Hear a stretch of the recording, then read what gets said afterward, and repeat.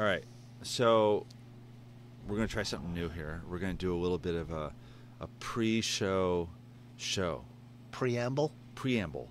I like that word. We're going to amble I like that. through the pre together. Preambles. There's a lot of talk these days about Generation Alpha. What is that? Well, there was Generation Z, and then there was Generation Alpha. Because there's no letter after Z. Right. Whoever designed Generation Z fucked up, and they realized they were like, oh no. Yeah, there's no letter We after have Z. to go back to the beginning. Then they realized, like, we have from A all the way through X. So this is great. Like, we can just go all the way back through the whole thing. Who's Generation A? There isn't one. It's Generation Alpha. Oh. As an A. Okay. Anyway, so Generation Alpha is the demographic cohort following Generation Z. Yep. And by some are considered to be the most technologically integrated generation with seamless use of smartphones, tablets, and AI-driven devices like voice assistants, Alexa, and Serial, and Googie, and the other ones I'm not going to say because they'll turn on in my burn. I love Serial. Yeah, we can't say the actual names. Hey, Serial. Hey, Serial. Tell me how to get to the bar. In some conversations, Generation Alpha has been dubbed as digital natives, which I think is kind of incorrect assertion in some respects, because by the definition or just by the definition of digital natives. Like, it's not like they were born with a plug stuck into their neck, and then they just kind of like pull it out from time to time.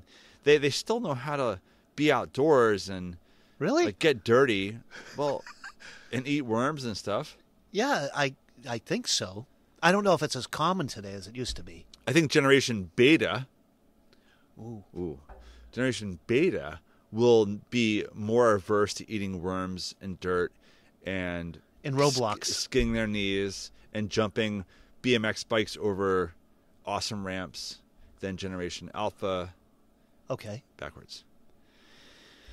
The term Generation Alpha, by the way, was coined by a gentleman named Mark McCrindle, who's a social researcher and demographer.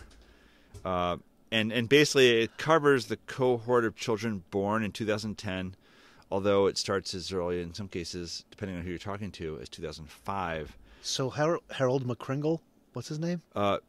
Beatrice McCrindle, a.k.a. Mark McCrindle. Mark McCrindle. So yep. he thinks it's 2010, but we don't. He thinks it's 2010. However, some people are saying it's 2005. So Mark McCrindle, I guess, is... I don't know who this gentleman is, by the way. I'm sure he's a really nice gentleman. I'm sure he is attached to the name of Generation Alpha, and he himself designated it as 2010, but some other people are saying it's 2005. Anyway... According to sources. It's 2005. Google it.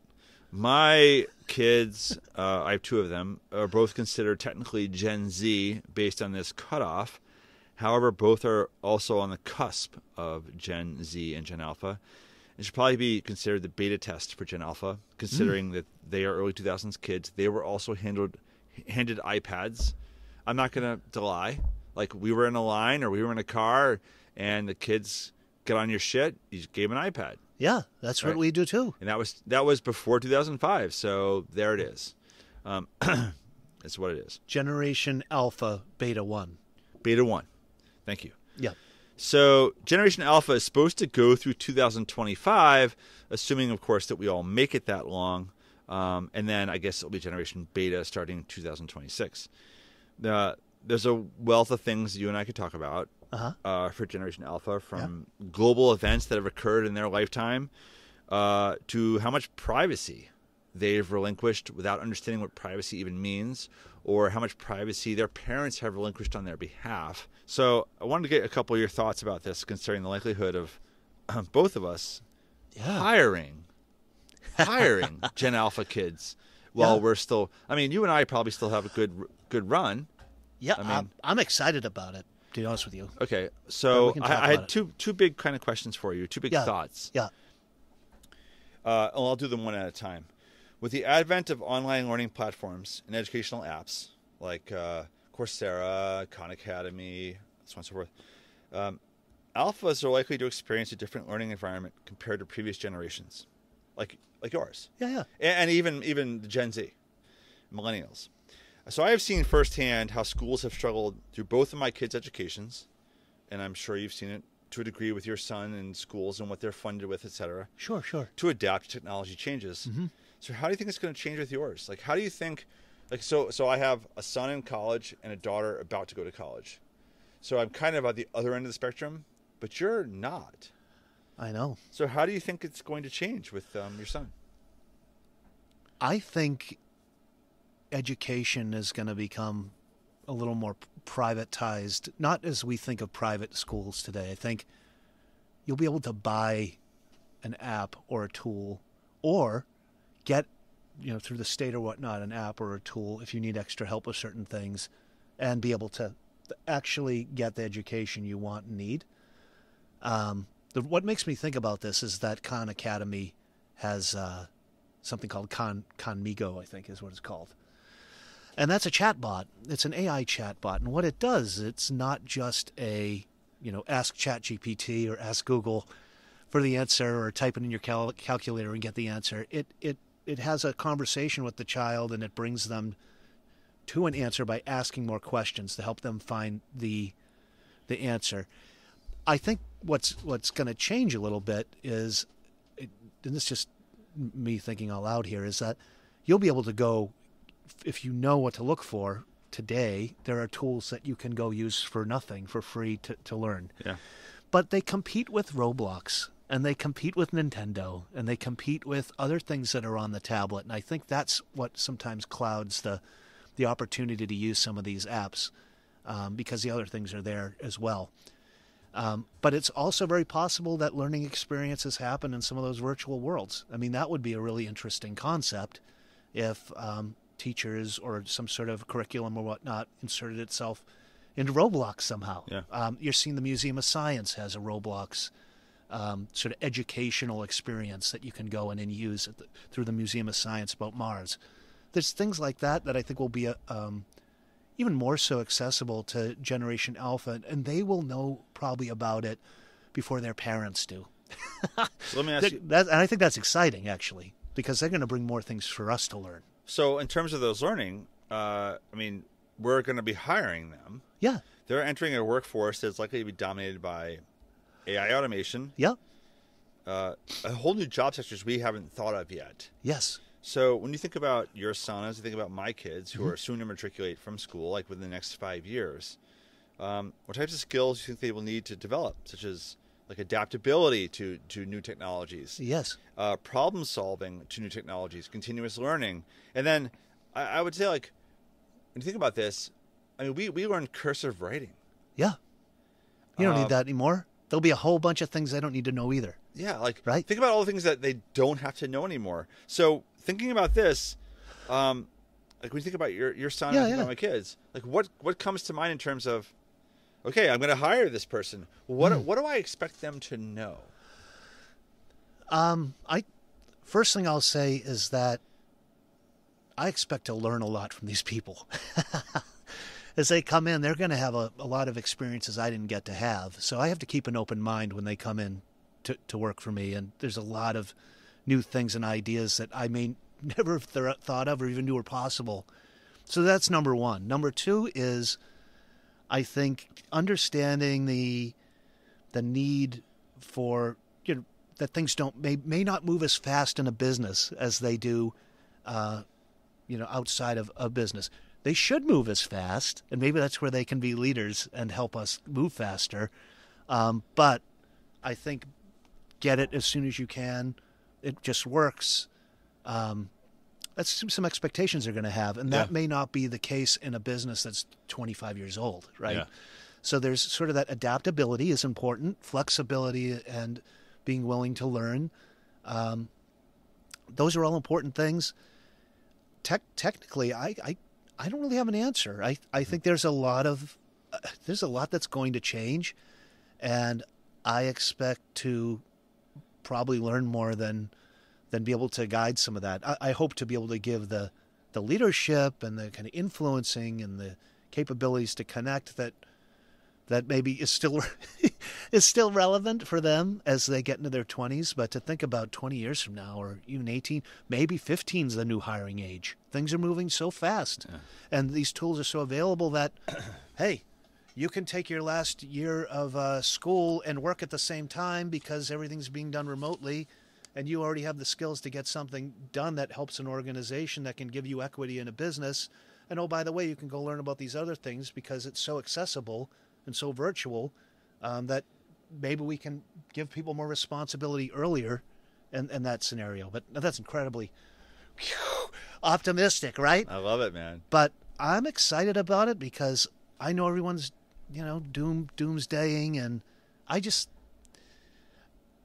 I think we got to give both generations, Gen Z and Generation Alpha, like the opportunity to innovate.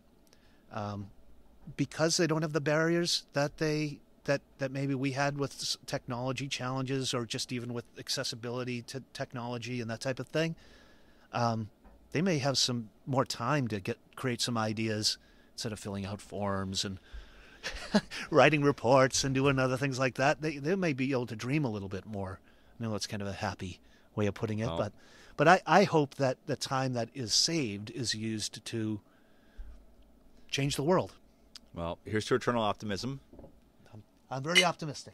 Enough lollygagging. Let's get on with this. Let's rock this thing. Yeah, let's do this.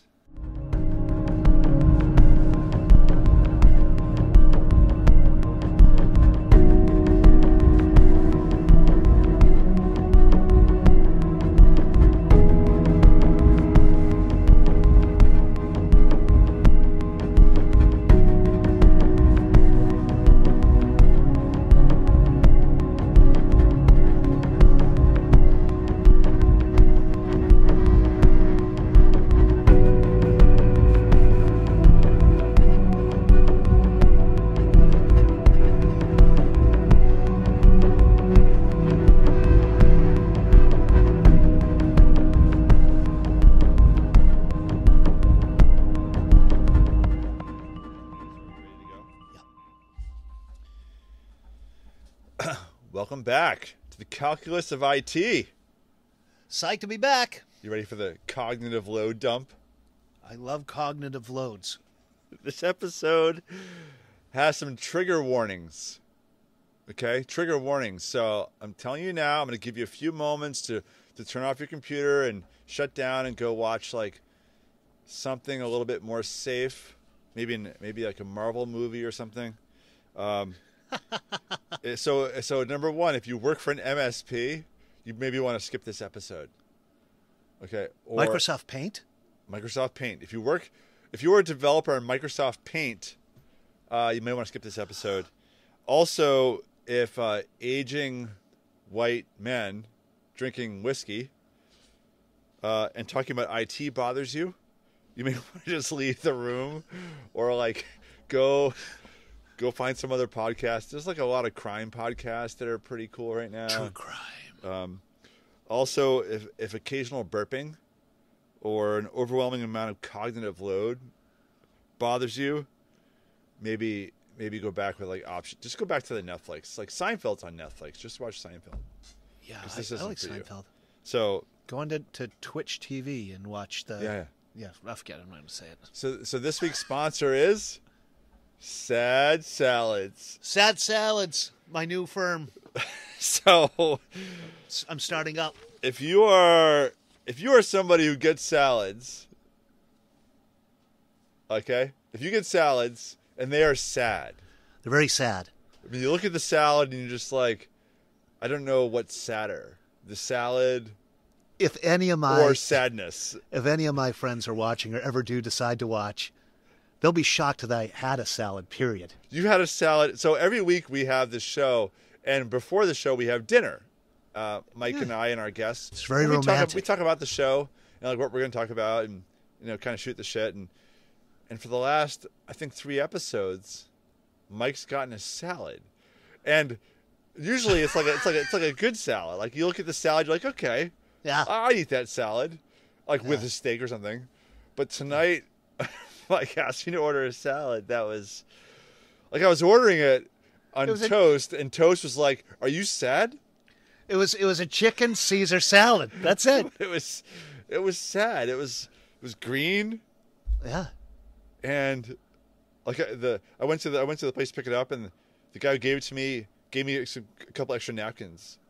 He's like, in case, he was hoping really, I didn't get it all over me. In case it's really sad night. Oh yeah. He's like, you got a little. I was like, it's just, I'm sad ordering this. I had there was a little bit of cheese on it, just a little bit. So sad salads, we understand there's a place for you. I love sad salad. Mike understands there's a place for you on this planet. I do. We need sad salads because every now and then you can't have a salad that's always like as Elaine Bennis would call it, a big salad. Like, you can't have that all the time. You have to have occasionally a limp greens. You kind of use your plastic fork and you move the leaves around gently. Fork and you look for the one crispy part. Wow, there's a crouton. Sad salads. And then it's soaked with all the whatever it is, and it's the vinaigrettes. No, there was vinaigrettes is sad dressing. It was very wet. The moisture inside. That's just the tears of your salad. It was so it was crying. It made the salad was so sad. It cried and made the croutons mushy. It was so sad. Sad salads. Thank you for sponsoring our episode tonight. We love you. Everyone walks even in the though door you like, make us. I gotta get a salad. So I was gonna eat this pizza I made and have a beer, but fuck it. Now I gotta have a sad salad. No. Hold the tomatoes. Hold the croutons. Yeah. I'm gonna walk in like this. I just want. You gotta look down the whole time because I'll have your sad salad. Did you say side salad? No, sad salad. Nothing on the side. Yeah, give it to me. Just lettuce, croutons, and one crouton. Give me a drop of vinaigrette. Do you have apple slices on the side? Nope. That's not a sad salad. No, you can't have apple slices. That's against the rules. Yep. No apple slices. So sad salad. Thank you. And somehow we're gonna hook you. Sad salad. We're gonna hook you up with mayo. Because mayo and sad salad. See, that would make it really sad. In my opinion, that would make it really sad. No, that would make a slightly... Mike, you're the eternal optimist. We're trying to make sad salad a little happier. How about some, peaches? Like little peaches on there. there. Peaches. That's not our sponsor yet. You can't say sponsors we don't have yet. Well, I mean, it could be a sad salad with peaches or like a little fruit garnish or something. Okay, well, peaches, if you want to sponsor us, just reach out. Nate at thecoit.us or Mike at the thecoit.us, and we'll gladly take you as a sponsor for Mike's Sad Salad. Just shave the apple peel. Don't give me the apple. Just give me the peel. That's all I want. Just the apple peel over dry lettuce. Just apple rinds. Apple rinds. Apple rinds, please. That's where all the nutrition is. I asked Conlingo about this, and it told me to eat apple peels. Okay. All right. Go ahead. Well, no. Enough of this crap. Listen. It's important to plug the sponsors, so we had to do that. But this chapter is about sad salads. This chapter is about managing your managed services provider, aka your MSP. Hence the trigger warning. I'm going to read a little bit. I'm actually going to read the chapter. All right. And then we're going to talk about it. I have a couple questions at the end of the chapter just to spark some conversation, Mike, because I'm worried that this might is such a banal chapter. I'm going to be hiding under the desk. I'm ready for this one. This is going to be fun. And then we have some other fun things to talk about. All right, I need the Oh, hold on. We got a toast. Yes, we do. To the good times. Yeah, 2024, man. Yeah, 2024. It's a Olympic year. Yes, it is. Presidential year. Yes, so many things going to happen this year. No, not a prime number. It's the other one. Is it part of the Fibonacci sequence? Yes, it's part of the Fibonacci sequence. And I don't know math. I was a classics major, so I'm not just going to admit that right now. So I think it's an even year. It's an even number. Yeah, it's an even number. It's an even number. You can divide it by 2. At least. So pretty here's awesome. the two. Hey, here's the two. Here's the two. All right. What are you drinking tonight? Quantum whiskey. No. Quantum whiskey. Kentucky Owl. Oh, you again. had that last week. Doubling up, man. This is fantastic This stuff. is gonna shock our listeners, but I'm having Lagavulin 16 again. Lava lamp. I love that Lava stuff. lamp. I That love is it. so good. Mm-hmm. That is not sad. How they managed to convert sheep dung into this beautiful brown liquid is a mystery that we'll never solve. So I need my little Audible entry. This is audible. Okay, we won't get sued for that one. Okay, chapters, and I'm back to paper, by the way. So too bad. I think Mickey Mouse is no longer. You can use the voice now because it's. Yeah. All right, I'm down with that. Okay, you can sorry use to whatever interrupt. voice you want. Chapter 7, managing your managed services provider. In rare cases, some life science companies will co-opt an internal role to manage IT in their nascency, aka someone who knows IT.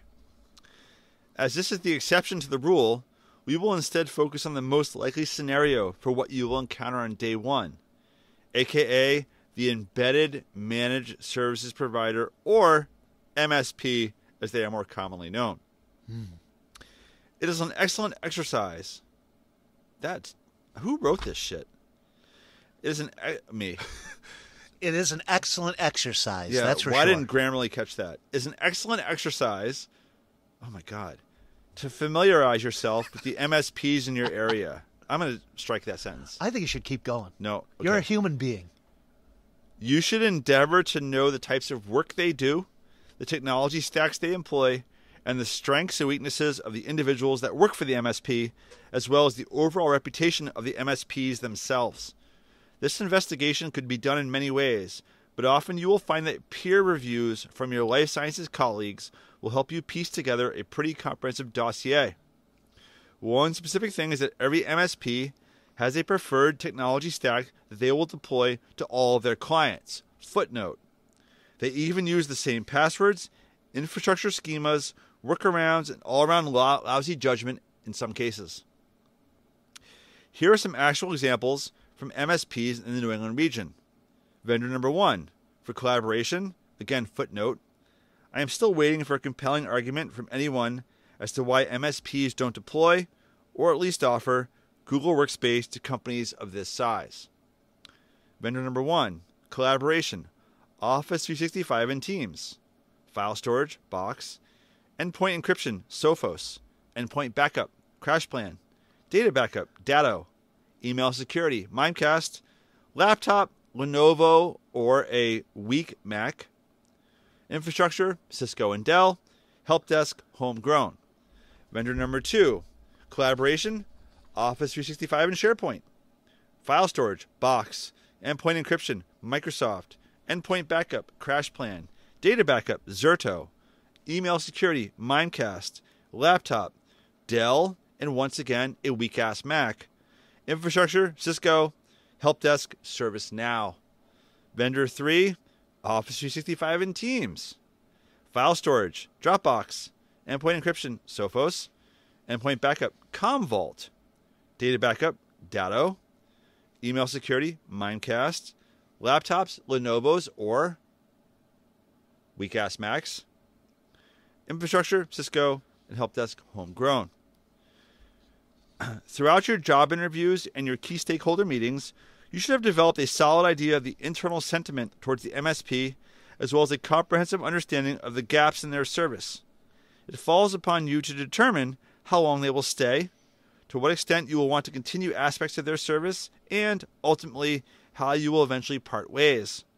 In almost every case, the sooner you part ways with the MSP, the better it will be for you and the organization, as the MSP's primary objective, e.g. making tons of money, runs counter towards your company's goals, e.g. becoming successful. MSPs enable technology as a service, but not as a competency. In the event that you do not have an extra head for year one in the budget, you will have to do your best to make lemonade out of lemons with your MSP for the time being. This is one of those areas where metrics will help you use the MSP costs to demonstrate their value or complete lack thereof, and expedite your partner's hiring. However, even that may take time, so take careful note of how well the MSP has done in terms of fulfilling their remit to date, and then mandate changes to the MSP on a go-forward basis until such time as you can hire your partner. One of your first tasks is to understand the nature of the MSP relationship as it existed before your arrival. Likely there are already contracts and agreements in place which carry on at some future point in your tenure. It is even likely that these agreements predate your manager or anyone else with whom you have spoken. MSPs all have unique language in their contracts, which tends to ensure that they will be guaranteed revenue for a considerable length of time after a transition has begun. Further, some MSPs will renew the clock on the entirety of their services anytime an amendment is made to any single existing agreement. Be very careful before you start changing any agreements that exist. It is also essential to understand that an MSP makes its money from two primary sources: labor charges and price margins on software and hardware. Despite all appearances, you can be confident there is no altruistic strategy in place. To wit, the primary goal of an MSP is to squeeze the client for as much money as possible while the clock of opportunity is still ticking. Labor charges can be costly. Often companies will be overpaying for essential services without realizing that they are doing so. Footnote: even when realized, some companies feel powerless to stop it, which may be one of the reasons why you are now in this role. Especially when it comes to recurring preventable incidents. Further, MSPs will buy bulk software licensing to receive a discount for themselves and then provide an adequate number of licensed seats to the company while still charging them at the original retail rate, often including a substantial surcharge for installation and upkeep. This latter example occurs far too often and makes it quite difficult for the business to transition licenses under their name seamlessly. Transitioning licenses, ironically, cost the company even more money, as MSPs will enact a labor charge for the work required to transition the licenses away. Footnote: did you know it can take 2 hours to write a single email asking for a license transfer? True fact. So, to conduct the most comprehensive review process of your MSP, there are a few critical steps you will want to take right away.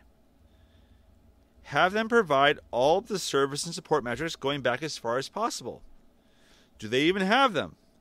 What do they look like, and did it take a while to provide them? E.g., do they have to manufacture them out of thin air? Are they even close to what you would consider reasonable? Are they charging the business for egregious amounts for straightforward tasks? Are there recurring issues that they use as an assured revenue source for labor service hours? Do they charge you for maintenance tasks that are unnecessary? What is their balance between reactive and proactive? Is there any proactivity at all? Have they ever used any type of change control in the environment? Can they provide those change controls? Then, have them provide copies of all service agreements and contracts. What do they guarantee? How far out did they make their companies sign the agreement to maintain their services? Is the company responsible for paying the full hour of service call, even if the incident only takes 5 minutes? What is the guaranteed minimum labor rate? And were there any handshake deals made, as is often the case? Next, have them provide full diagrams of the infrastructure and network and data map. A, do they even exist? When you do get them, do they look like they were just thrown together at the last minute? Do they have any redundancies in place for the business? Are you using shared infrastructure with other clients? Have there been any incidents related to infrastructure at all? And what are the current firmware and patch levels of the environment? Next, have them provide any other relevant data, such as a listing of all administrative accounts and passwords, a listing of all software and hardware license agreements and contracts. Ensure that you get all administrative accounts, and in as much as possible, change all the passwords immediately. You will find that MSPs do not hand over all the requisite accounts at the first request, and it will take you some time to uncover all the locations where these exist entirely. Try to determine whether you are taking part in a broader licensing scheme or where your licensing stands alone. Immediately begin transitioning all licensing internally to yourself or a service account or an independent third-party value-added reseller whom you trust. If there are any lease programs in place, determine the remaining value of the equipment and align that with your desire to remain on the leasing program or transition to an owned laptop program. As is the case too often, the MSP is subleasing the business equipment, which guarantees them an additional return on the laptop lease program they already started. And lastly, arrange to meet with the owner of the MSP face-to-face. This meeting will provide you with several key pieces of information such as how well does the owner know your business? What is their stake in the success of the business? Do they have any long-term plans for the business? Do they merely put together a transition plan for the new IT lead? And are they merely hoping you will let them stay? Additionally, you will want them to use this meeting to frame out with the owner how you will be transitioning away from them. Note that the owner knows this is coming, so expect some difficulties when you engage them in the discussion on a transition plan, but it must be clear to them that there will be a transition plan. A good litmus test to see what type of MSP you're dealing with is as follows.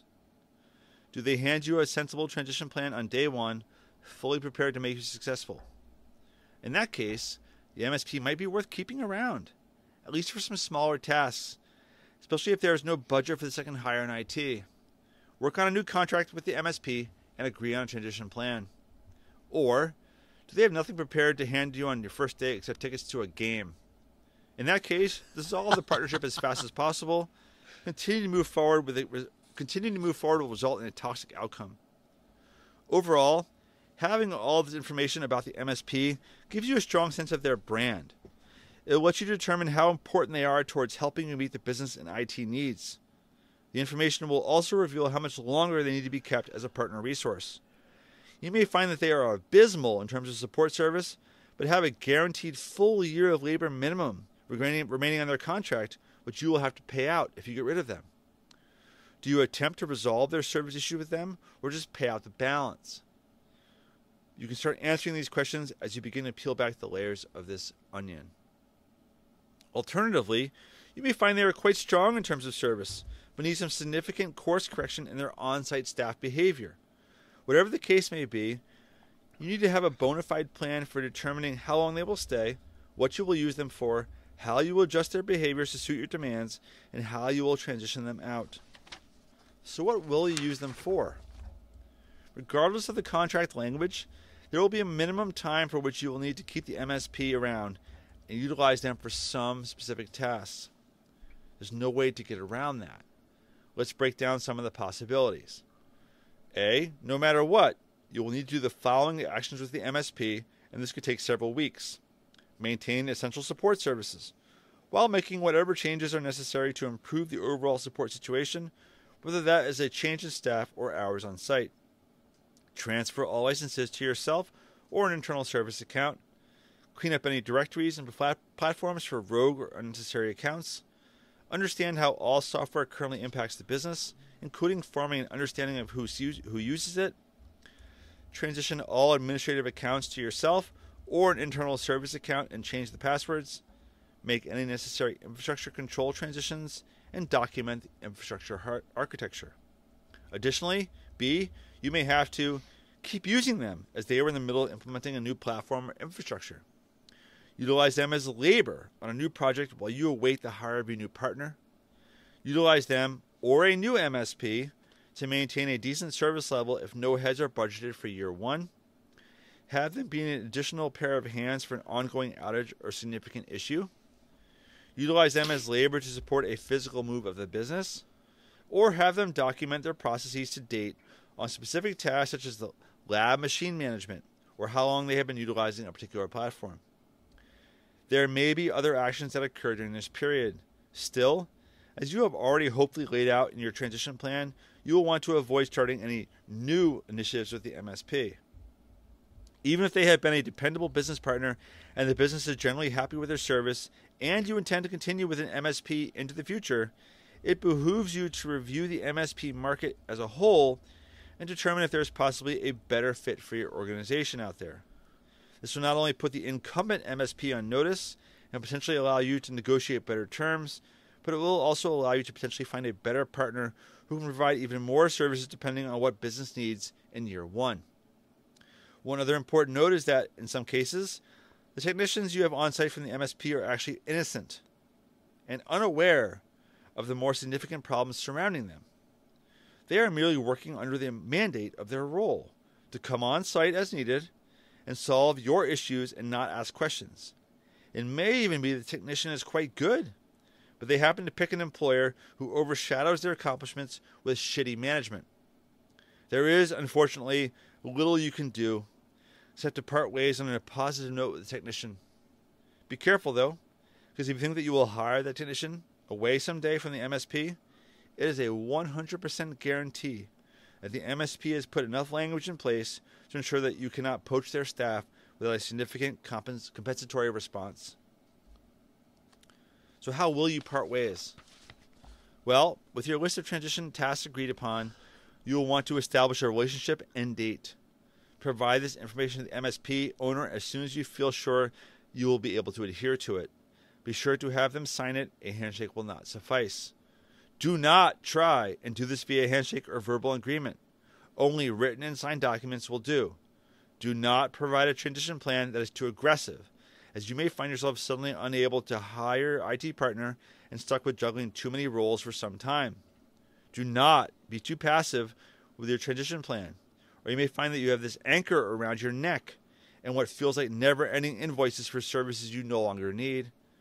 Do strike a comfortable medium that is aggressive enough to get the transition task done and allow you some cushion in bringing your IT partner and getting them fully on board. The transition itself need not be ceremonial. It should be clear to all that there will be a final invoice on a final date, and then after that, there will be no more services required. Both sides should have agreeably transitioned all tasks, and this is something that you will want to document in your transition agreement. With any luck, the MSP and the business will part ways amicably, though this is rare. Remember that even if the business demands you exercise the MSP or find their services are deplorable, you still need to plan what happens after the day that they are gone. Mm-hmm. At the very least, your new service model needs to be an improvement over what the MSP offered across the entire spectrum of services. Don't dump the MSP and then continue to provide the same level or worse of service that existed before. Take advantage of the opportunity to make a demonstrable improvement to the business. It will reflect directly on you. And when the people are happy because of the excellent services, you will have a springboard for so many of your other initiatives yet to come. Key takeaways from Chapter 7. Assess your MSP immediately when you begin your new role and develop a concrete action plan to remove or replace. Focus on your transition tasks from the MSP, such as software license turnover, password changes, and infrastructure controls. If you have to keep an MSP due to no additional headcount being budgeted for, find one that most closely aligns with your needs and establishes contractual terms that guarantee a seamless transition when you are finished with them at a later date. And lastly, do not start any new projects with your current MSP if it can be avoided.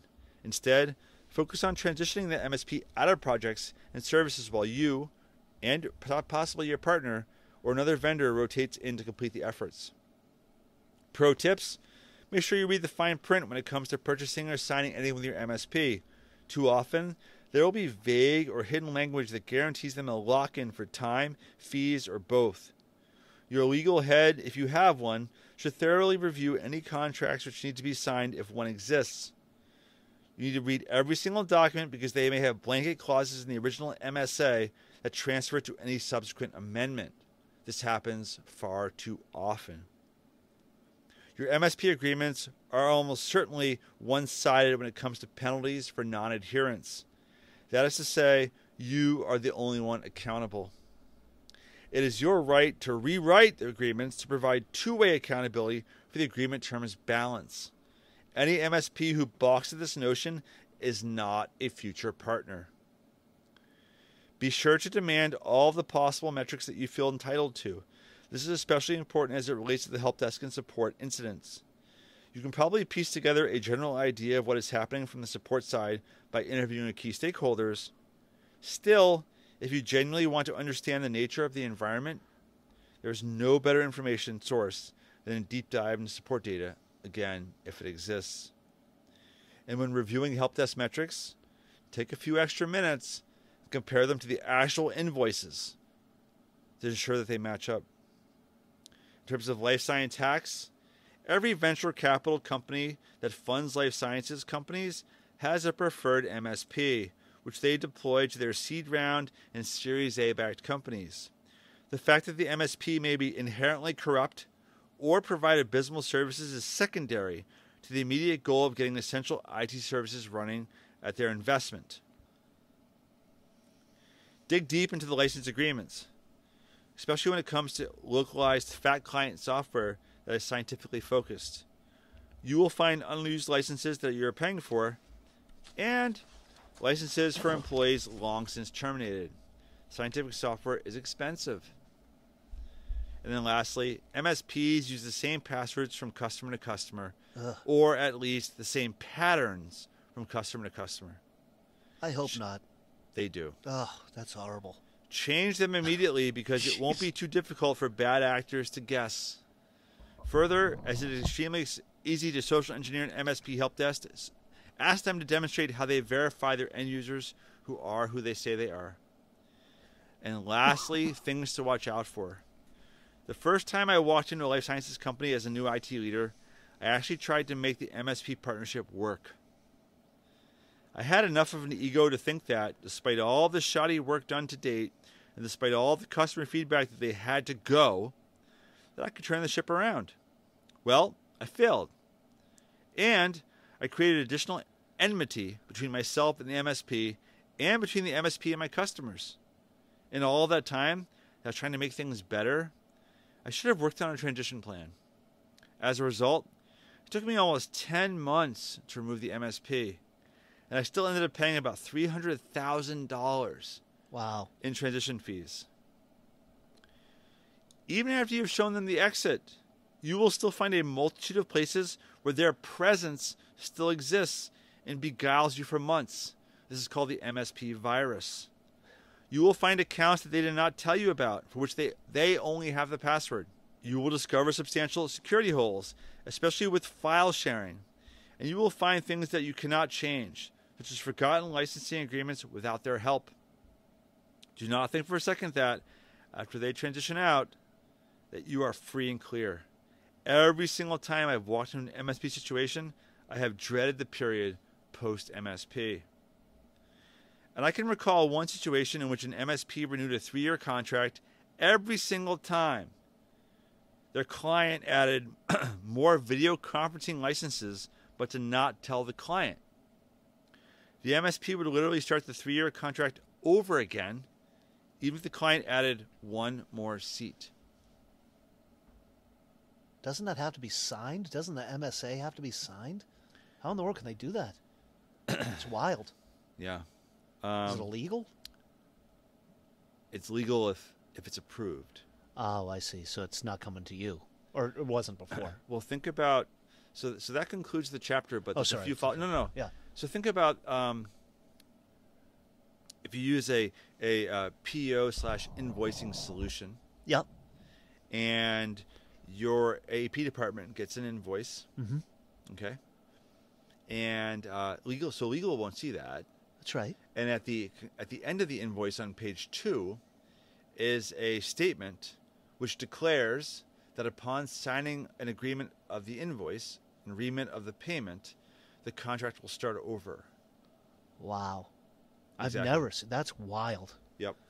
So it's kind of like if you pay us, you're renewing your contract, that type of thing? By adding more seats to this agreement, you are renewing the term of your agreement. Technically, you would need to up a PO or something to do that, right? You would need some way of... Doesn't matter. Yeah. But I mean, you'd have some visibility. There are 2 MSPs in the New England area that are notable and quite large, have a large number of clients, whereby any time that you make any change whatsoever, they don't actually have to amend their MSA or SAL.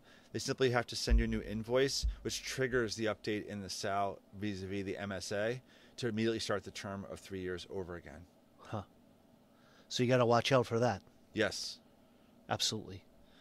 So there were some follow-up questions to the chapter, and I'm going to throw these out there. That's very shady. You should just cut that off right away. If you learn that's happening, that should be the end of it, in my opinion. Well, that goes to my point about when you walk in there, you day 1, day 2, hey, MSP, nice to meet you. Give me every single document that you have with my company. Yep, absolutely. Yep. And don't even ask legal. Ask the MSP to give it to you, then ask legal, and then compare them.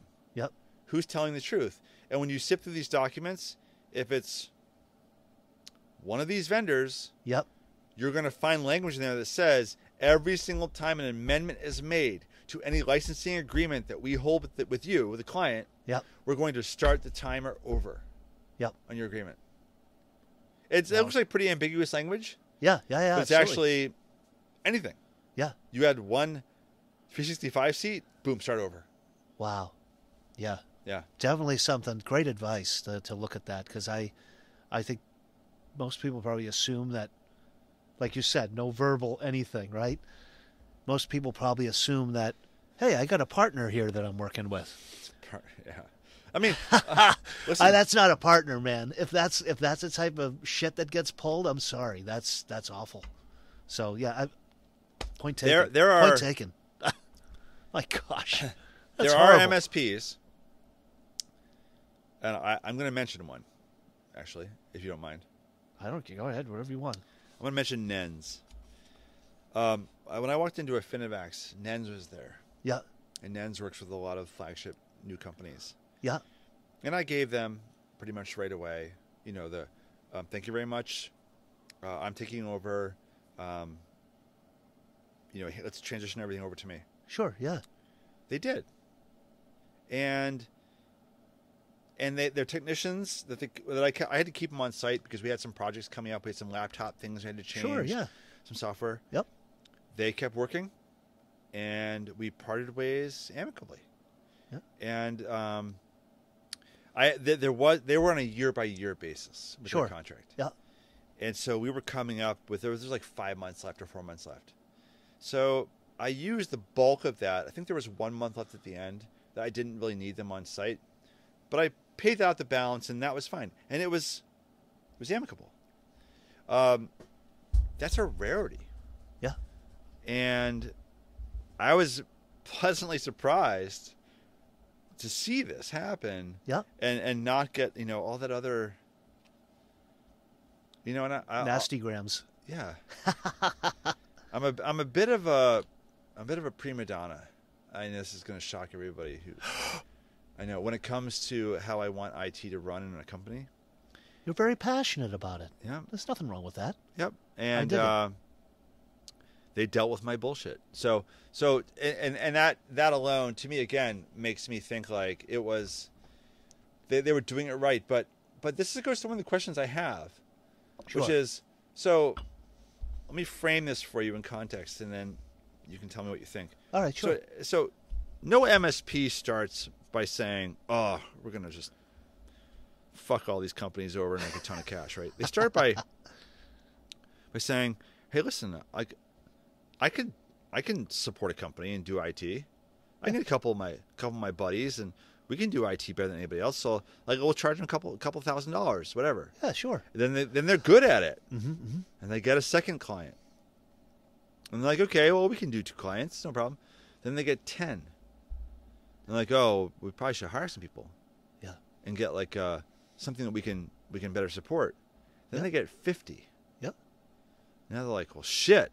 Now we got to make a company out of this, and now we got to have standards, and we got to hire so many people, and we got to have be a company. Mm-hmm. Then they got 100. Yeah, and some point between 5 and 100, it stops being a we could really make this an awesome company to a let's just keep churning.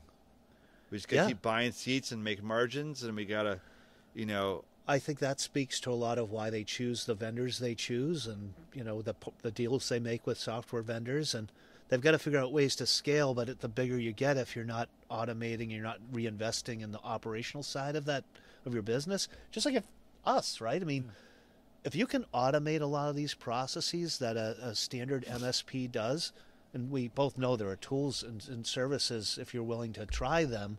Some are not to implement them. You may not need an MSP very much, except for the things that, like you said, an extra pair of hands every now and then, if you can negotiate that. But, I mean, it's just, the bring your own device model and bring your own computer type thing emerging, getting easier to implement in a secure way. Like what basic tenets of service does a standard MSP need to provide in the next decade? That's not specialty.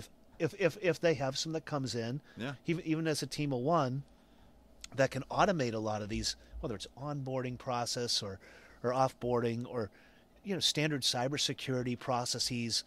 I mean, based on just digesting some of what you read, some of the, in order to scale, like you said, a 5-person, maybe I'm a bunch of buddies starting an MSP and I need to scale. The biggest challenge is cybersecurity and standards. You mentioned standards, right? And one of the reasons why MSPs use shared accounts and shared passwords is because they're pooling up resources for you, and they all need one account instead of 50, or they think they do.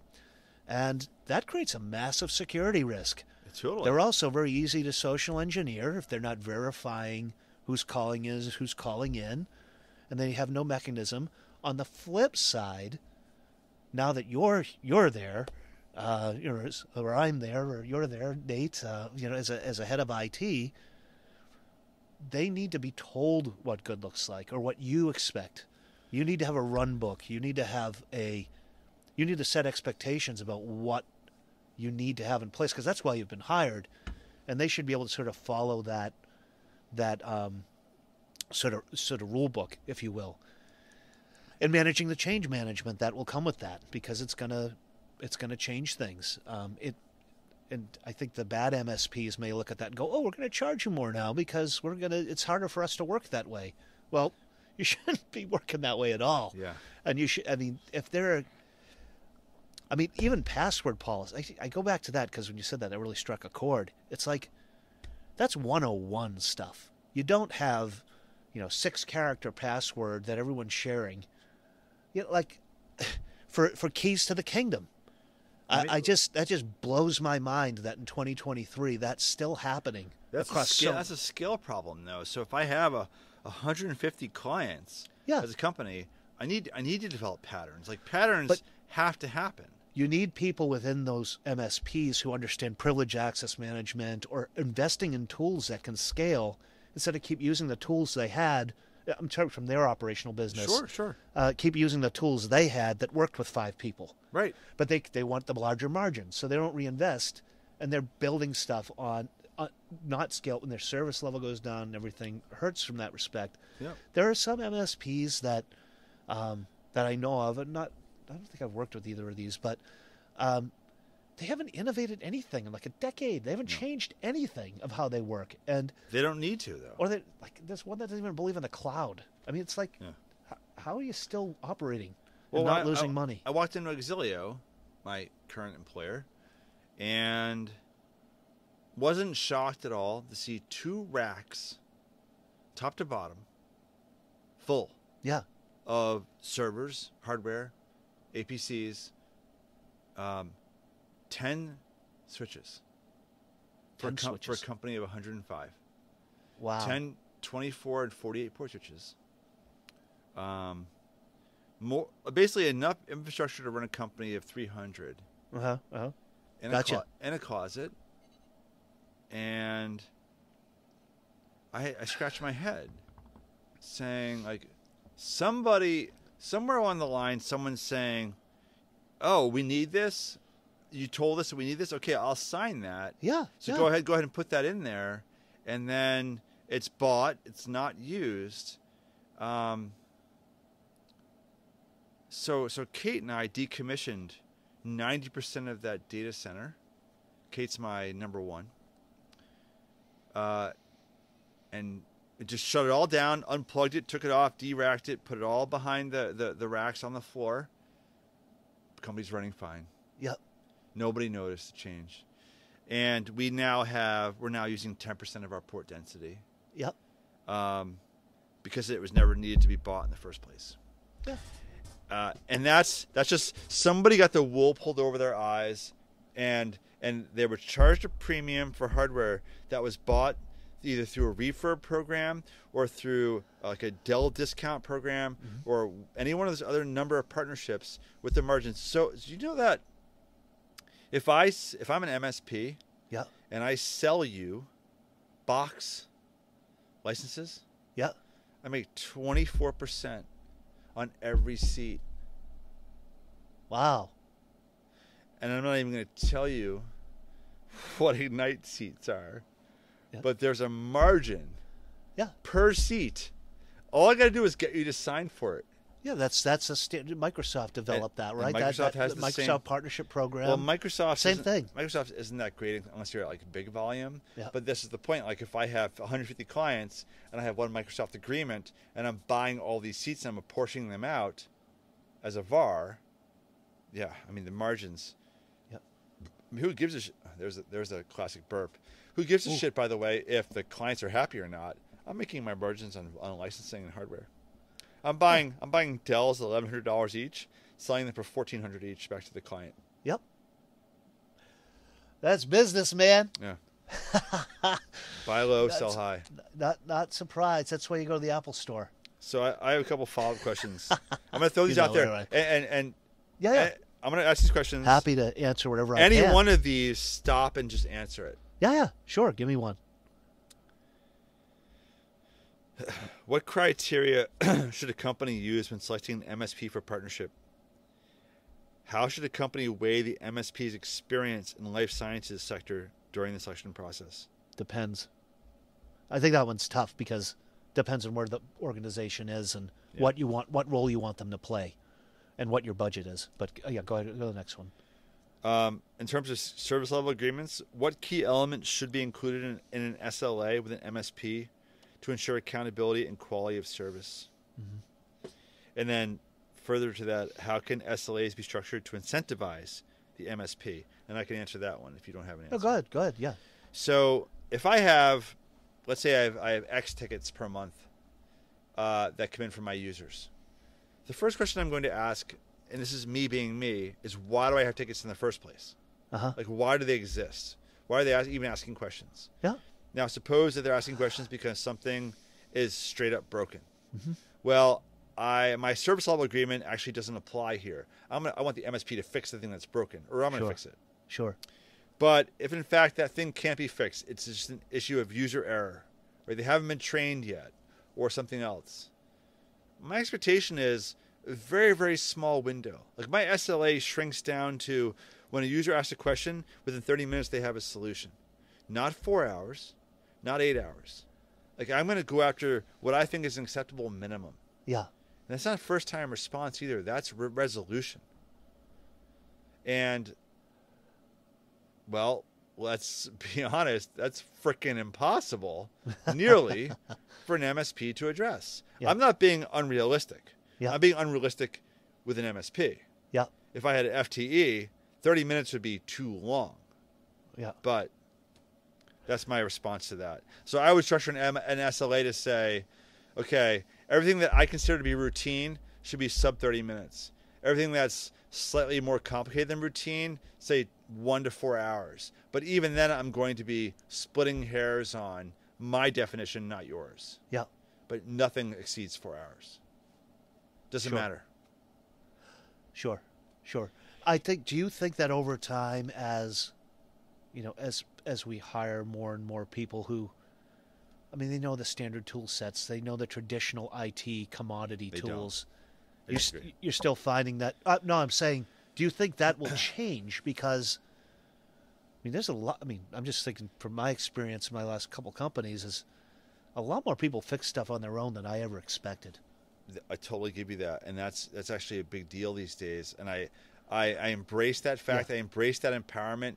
You have to give them, of course, the room to do that. If you don't let them be a local administrator, then they're not fixing anything. But it's also like the emergence of Slack and like shared question answer. People be able to see. Like we had Slack at Akebia for a long time, and we had an IT channel, and it was a good day when someone wrote something and someone from IT someone not from IT answered and fixed the problem. Oh, I love that. That's great to see. Like our VP of immunology at Exilio often beats us. And we're like, that's awesome. We're not talking like Kate and I are 10 minutes late. We're like 2 minutes late Because he's like, as soon as it comes up, he's immediately responding, or somebody else will respond. Yeah. And we love that. That sort of like citizen support. Exactly. And that might be a really good way to, did I say Zappy? Patriots. All right. Anyway, that might be a good, you were talking about rewards. Yeah. Like, it would be awesome to have a channel and be like, okay, whoever answers the most, anyone at XYZ company, at my company, that answers the most questions, every month there's XYZ in it for you. Whoever answers the most IT tickets in the Slack channel or in the Teams channel or whatever you're using, you get a XYZ. Well, now I know it can backfire. It's like, well, you can't do that. Just go build a SharePoint site. No. Don't tell people to do that. I'm not going to ding that. I have a ding for that, though. Hold on. It's a new ding. Oh, hold on. What the hell? That's not the ding. Oh, is there a new sound? Oh, I like that. That's a new sound. I like that.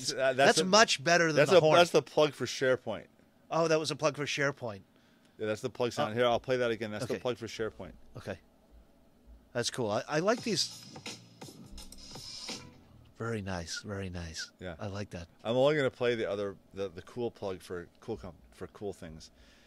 But I get what you're saying. Like, but here's the problem, though. I know that's gamifying support is, I'm not going to say it's the holy grail, but it is up there in terms of if you can achieve a gamification model that works for citizen support to support issues. I love citizen support. Then you've solved the big problem, because there's two parts to this. One is getting them, of course, to do it. Two is getting them to give the right answer. Yeah. And that second part is it's a little tricky. Yeah. Like, oh, no. You got to go ahead and like Command A and then delete. No. Don't. Deltree. Yeah. Yeah, don't do that. Next question was,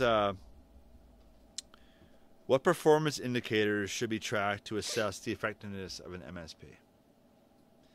And this goes beyond, I mean, you're going to have your key stakeholder interviews where everyone's going to say either, I don't care, they're all right, or nope, they freaking suck, get them out of here.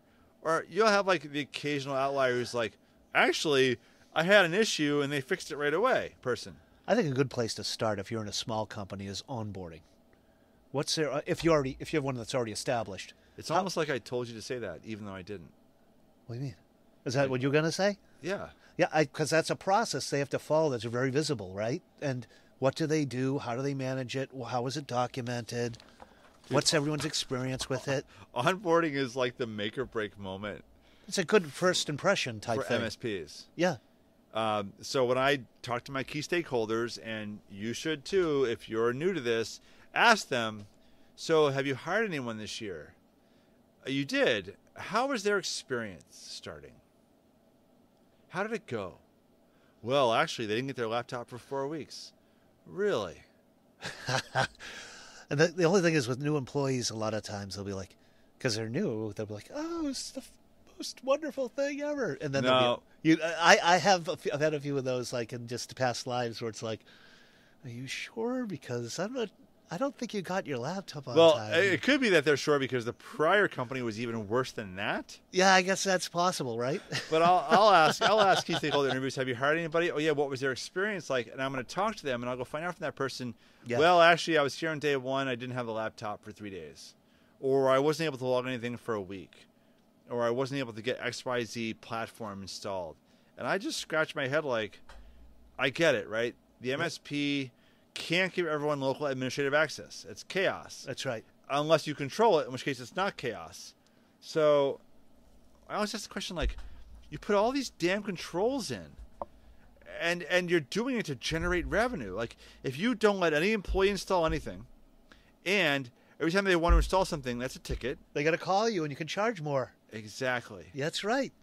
And now, it's like it's like, if you're going to make money, and that's why they're buying the old crappy Macs.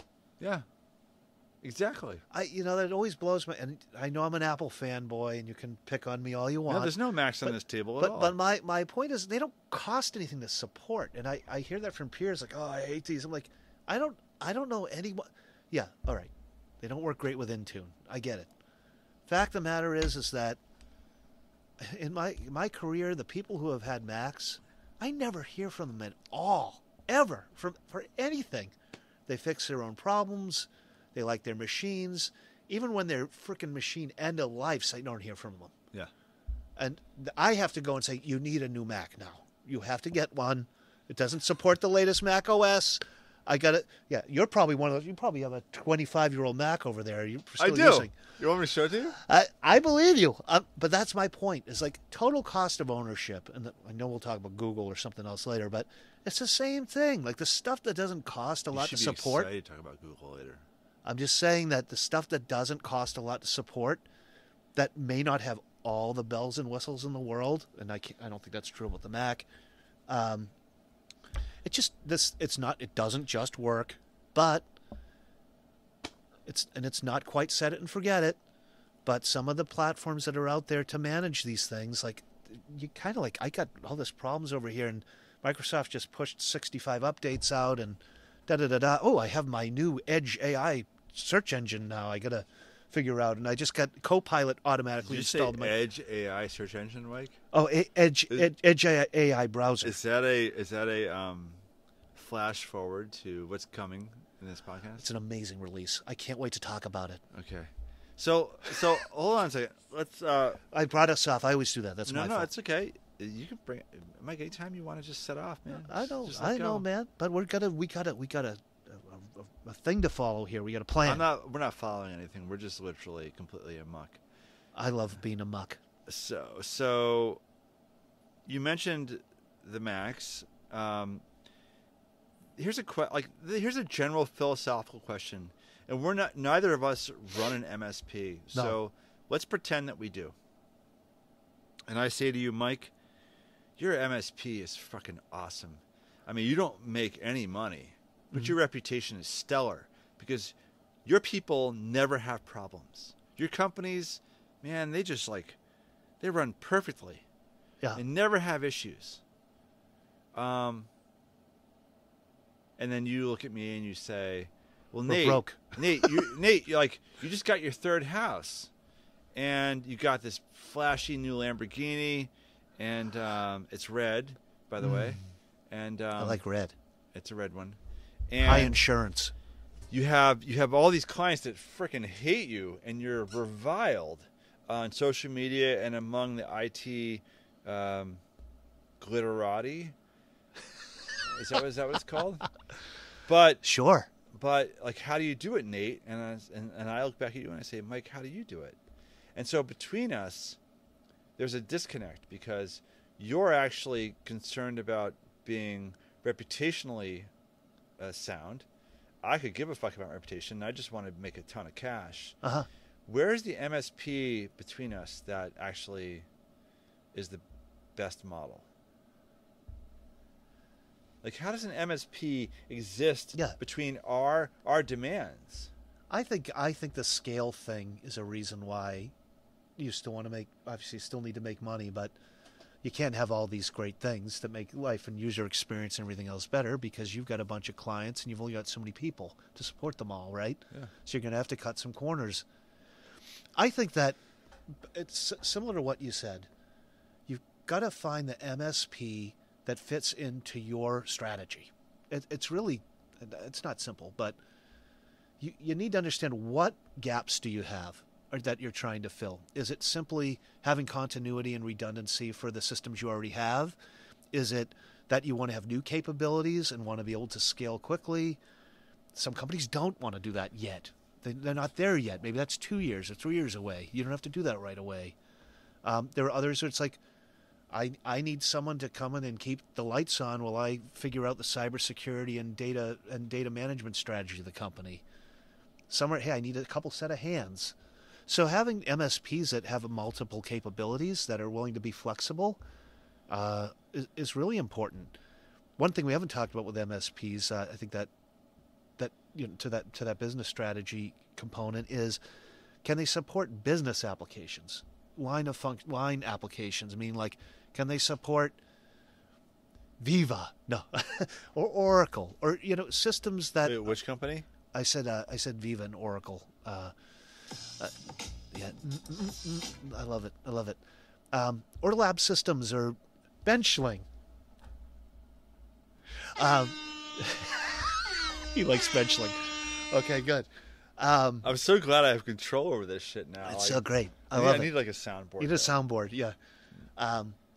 Where they're not just managing Microsoft Office 365 and Lenovo's, and you know what I mean? Like, if you've got someone who's got the multi-level Tier 1, Tier 2, Tier 3 support that you can grow with, there's some value in bringing an MSP at the right time that fits with the business strategy. Well, I mean, I'll tell you this. And they do exist. They are there. Sure they do. They're successful. There are lower tier MSPs, 25 to 50 clients, that are trying to make a name for themselves, that won't rake you over the coals on costs. They do exist today in New England. Yeah. But there are some that have like level 3 techs right out of the gate. There's also contract guns for hire. Yeah. It's like awesome. I can call Tech Systems and get somebody at my company tomorrow who knows how to do 3 things. Yeah. Talk, chew bubble gum, and walk at the same time. And that's the person I need to do a task, right? I can do that. So when weighing an MSP, like an MSP is something that you would think about at scale. Like there's a bigger thing, right? Yes. So, all right, I don't want to... And having the right, to give them the right architecture that they can support underneath and in a way that it works for everybody in the company. I spoke to an MSP at one point in time, and this goes back now a decade nearly. Yeah. And I said, well, actually, we need some help. We were cutting over another acquisition to Google from Microsoft, this company I was working at. And I said, well, do you have Google Workspace experience? Yep. No, but we have somebody we can work with to do that. I said, well, you're a big MSP. You have 100+ clients. How much experience do they need? You do not have a single person in your staff that knows Google Workspace. You all use Gmail, right? Yeah, okay. Like it's just one extra level. But no, they're going to put their resources into the bucket that's got the most likely chance for a revenue return. I will also say that you need the resources to support Microsoft. Yes. They could probably have 1 or 2 resources to support 30 Google companies, and they need 40 people to support 40 Microsoft companies. There's nothing better. Like basically, they don't need the resources. I don't think there's nothing better than an MSP coming upon a company that says, "We want to use SharePoint."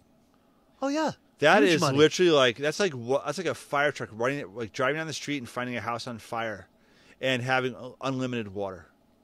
Yep. You're just going to rake in so much cash from the SharePoint Teams problem-generating machine.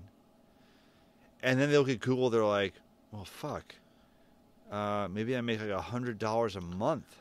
What they could do, if they're being dishonest, is they could just say, I'm going to charge you the same amount to run on Google. We'll give you a much better service. We'll just charge you the same amount, and we'll have one person support it. Yeah, well... Let's start a business. Bo! Yeah. So, George's LLC Inc. Yeah. .com. It costs more to support Google. We're going to need a few extra people here. We need a few extra people. Yeah, it's going to be like probably $100,000 to support 6 seats. If you know how to use Gmail, we're now hiring for Gmail... experts. Digital experts, GDEs. Yeah, send your resumes to Mike at thecoit.us. It'd be great if you know how to send an email, if you know how to add a label to an email. If you know how to send an email, we're pretty much going to immediately make you a director. Oh, and can add stuff to spam. Oh, add stuff? Yeah. Yes. That's senior director, actually. Senior director, yeah. Need to do that. Of Gmail. Okay, so I got 2 more questions. Let's keep it going. Here we go. I'm going to spin the wheel. Lightning round. Here we go. Lightning round. What should be included in an exit plan when the time comes to kick your MSP to transition away from the MSP? Well, I'm thinking very tactically here, and it's accounts. Okay. I need everything. I need to know and like you said, you're not going to get them all. I actually that's a joke, really. I mean, to some extent, you need to get those. But It's not a joke; it's the truth. it's the truth. But I mean, more importantly, I think you need a transition plan where you can have. There's going to be a little bit of time afterwards where you may need to engage with them. Or do you like to drop the gate at down? my current company, we got rid of our MSP over a year ago. Yeah. And we still find what we call the MSP virus lurking in places, and it just shows up. It's like, where did that come from? And we find iterations of it still in the world, despite everything we've done to remove it. If you're with a really small company, depending on when you're coming in, you just forklift over to other systems. We did this. Just like let just that other assume stuff die. that stuff's still there. So if you just assume that you're going to find little tiny treasures, little tiny piles of poop around the building for 12 more months, what other things do you have in place for a successful exit strategy? A new cybersecurity EDR platform. That's another. I would have a managed. I'm not saying you need a managed security provider, but get your cybersecurity in whack before you get that. My opinion is before you move on from an MSP, if you're inheriting one, make sure your cybersecurity program is intact, where you're getting the right data and information from the tools that you've implemented. So you know. So to Nate's point, if you're finding poop everywhere, you might get alerted on the poop. That's out there. And yeah, there may be some things that are misconfigured that are not cybersecurity risks, and who gives a shit about those? And let them die. I mean, it's just a waste of your time. Let those things fall off and bring the organization to where you think they need to be. Now, if they're embedded in SharePoint, or I know we're using them liberally here, but and they've been using it for 2 decades or something. You got to fix that, right? Obviously, there's a web there and people are working within it. You got to fix that, but if you got the opportunity to put in the platforms you need, and you're confident in your skills and that you're making the right decisions, you're going to build some credibility by putting more scalable systems in place that aren't designed for the 3 or 4 person company. And that might be the way that you're able to transition in some respects from an MSP in a graceful way, where if you still need them for something, you can still leverage them for those things before you get that number 2 or number 3 or number 1. Awesome. This was an awesome chapter. You answered my second question, so I don't have any more questions. Basically, I think what we've come to the conclusion through all this discussion is that at the top level, sort of a macro view, there are MSPs that originally set out to be good, and through no fault of their own, got so big they had to come up with ways to streamline, to continue to serve their clients and that's make just a the way it is. profit, right? Right, and make money, and because they do have to make money. MSPs can't, we didn't talk about this, but MSPs can't compete with biotech salaries for IT. They can't compete with digital salaries for IT. Like there's no freaking way. So there's going to be churn. It's just, I look at it as, again, I talked to a CEO of a MSP not too long ago about this, and he's like, you know what? You just make the assumption that you bring someone who's good, they're going to go out there, they're going to do a great job, and they're going to get a taste of what it's like to do the work for people that are making more than them, who know less than them, and so that the obvious thing is going to occur to them. That's why I love the temp to perm. Like you just mentioned, bringing in contractors. Temp to perm is fantastic. Like bringing the temp to perm in. Like if your organization believes in developing people and growing them and letting them grow up through the organization, people are like, oh, why do we need 2 or 3 on-site help desk people? If you're a good manager and you develop these people to grow and do new things, whether it's technology or even if they move out into the business, I can think of a handful of people in my career that started on the help desk, didn't stay in IT. The organization got great value out of these people, and they got a great career, educational experience and career boost to that.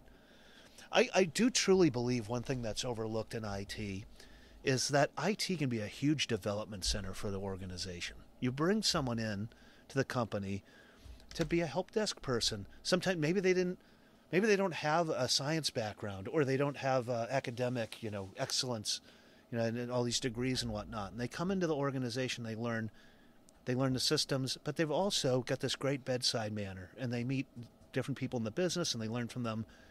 And a lot of companies like to grow people from within, right? It's a great thing. I think because, to use the D word, there's such digital opportunity for people when they come into organizations, both people who are outside of IT and in IT, that there are growth opportunities that IT leaders can give people as they come in the organization. If you're successful, they're not in IT anymore. They leave IT and they become a business partner that brings the digital skills with them that can run a part of the business. I think there's real value in that. And maybe it's hard to quantify from a cost perspective, but having resident knowledge is important at a company. And it's a skill center, I think, that more leaders need to think about in developing their people, to let them out of the nest and let them grow out into the organization and be successful. Not that you can't grow up in IT, like IT too, but I think there's people that come in like, oh my goodness, I could work in the sales organization, or I'm really into HR, and I actually found that's really what I like. And wait, they know all the HR systems, they know the HR business processes, and now they're becoming a people leader in the people organization, or they're becoming a training expert, right? Like I think sometimes IT is looked at just as whether it's a technical leader or a business leader, automation, digital, AI. I think individual development is another area where, because you're at the crossroads of IT skills, you can bring them in and throw them in the deep end, and they're hungry, right? And they grow, and you're not hiring someone who comes in the organization knows everything, right? And then they go in and they do all these great things for the company. And I think that's what some IT leaders spend more time focusing on, is how you develop those people so they can spread their wings. I get off the soapbox. No. First of all, cheers. Cheers. That was awesome, because honestly, the best people I've ever hired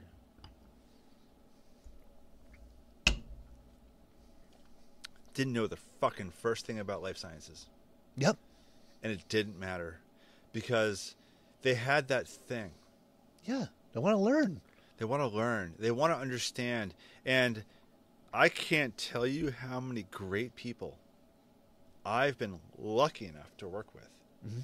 Like, I'm lucky. I'm an IT leader. I'm lucky. I'm fortunate. So many great people to hire these help desk individuals, these security folks, these infrastructure folks who have changed my life.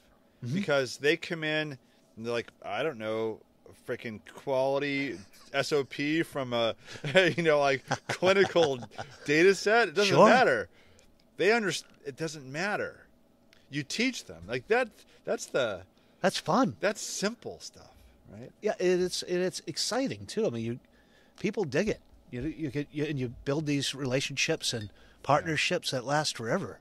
Like, yeah, it's exciting. I mean, every company, and I know you know this, but every company that I've been at and that I've had to leave for whatever reason, like that's what keeps me at companies, is the people, is the team, is these people that you go through the wars with, and you also go through the great times with, and that you build a trusting relationship with, and they trust you and you trust them, and like that's one of the things that really is sometimes difficult.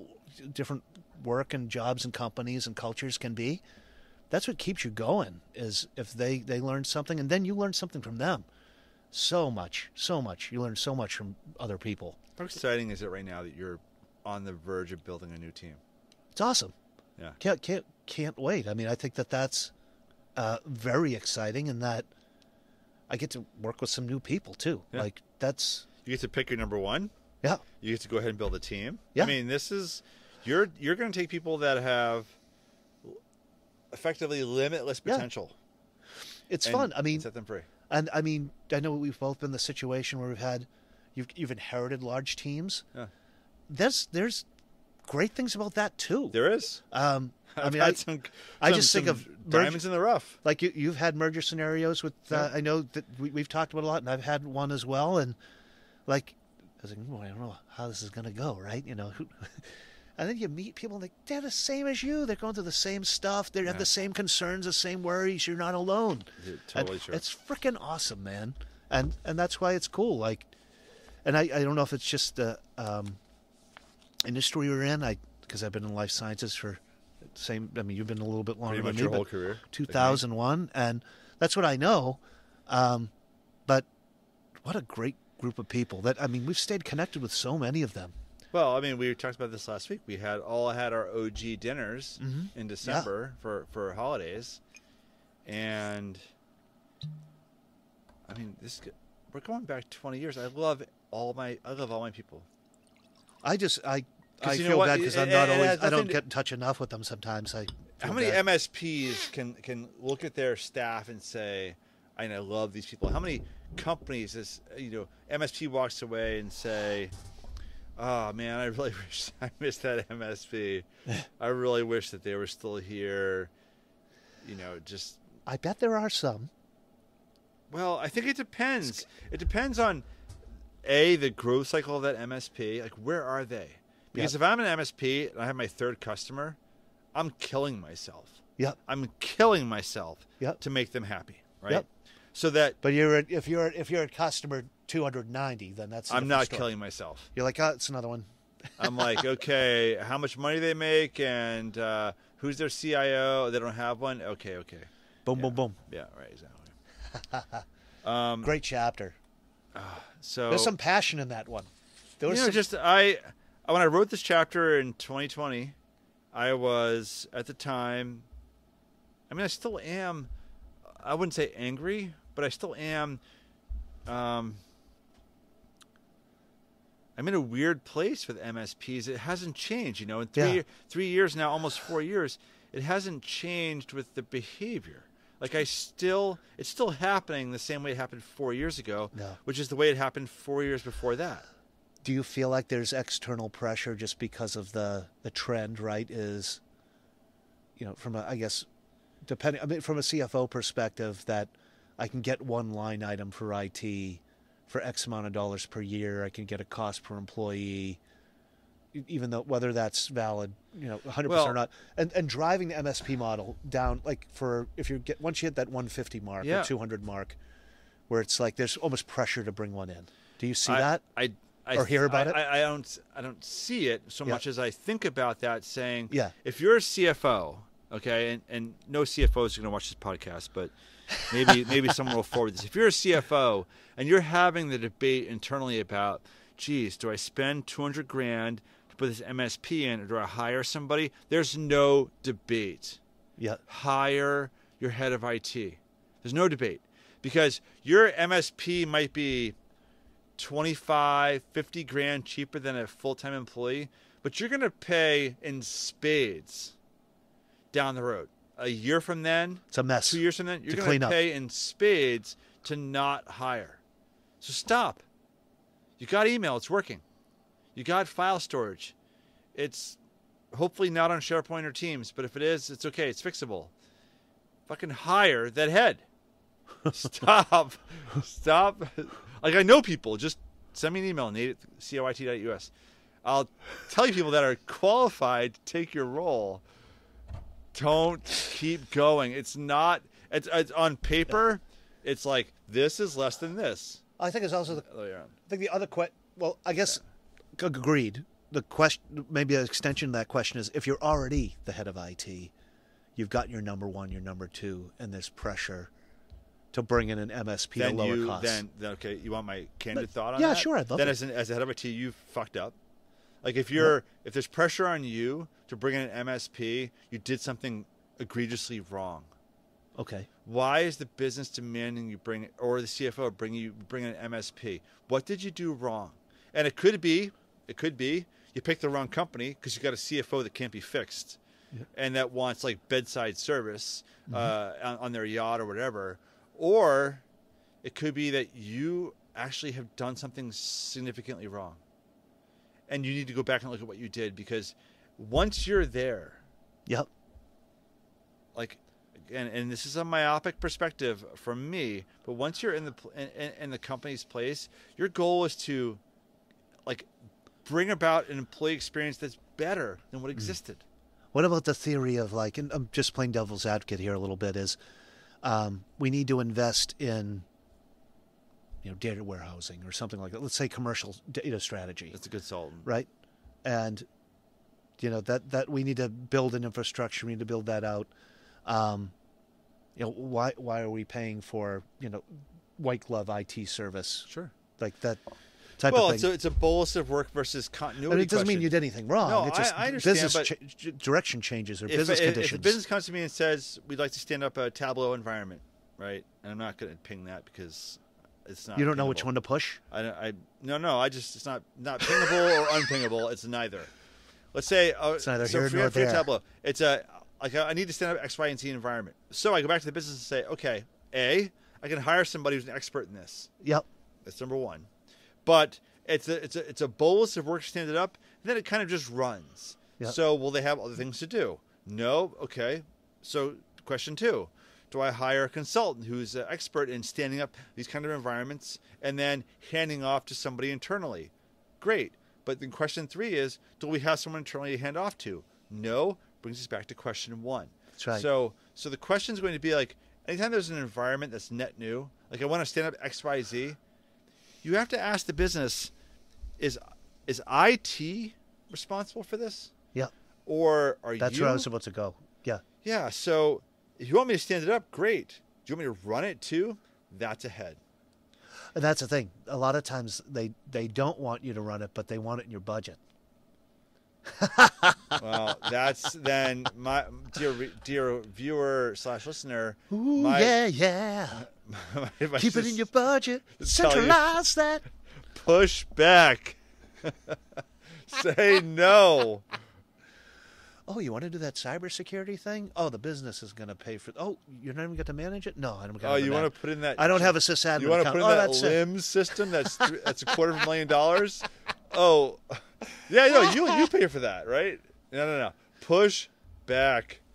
Provide reason and logic for. We talked about this already.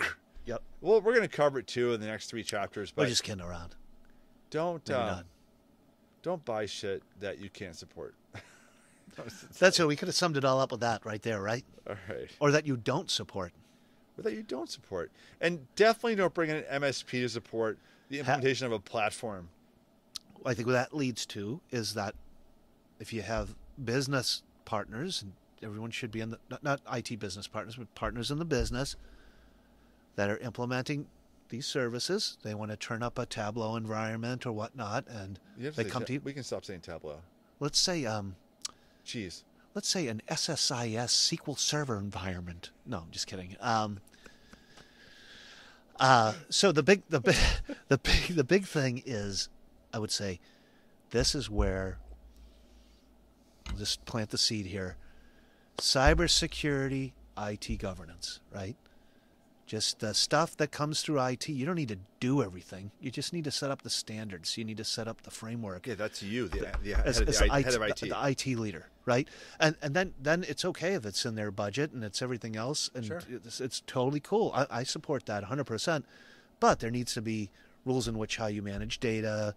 And that's where you need to get involved. It's not, hey, I need to implement the system. No. Here's where our data lives. Here's our cybersecurity policy. We need single sign-on. We have enterprise architecture for your bigger company. All those things that we just need to be aligned on. We shake hands. We're going to work this way. Boom. Here you go. And we're out of the way. And the worst thing you can be is a roadblock or the red tape. You don't want to be that.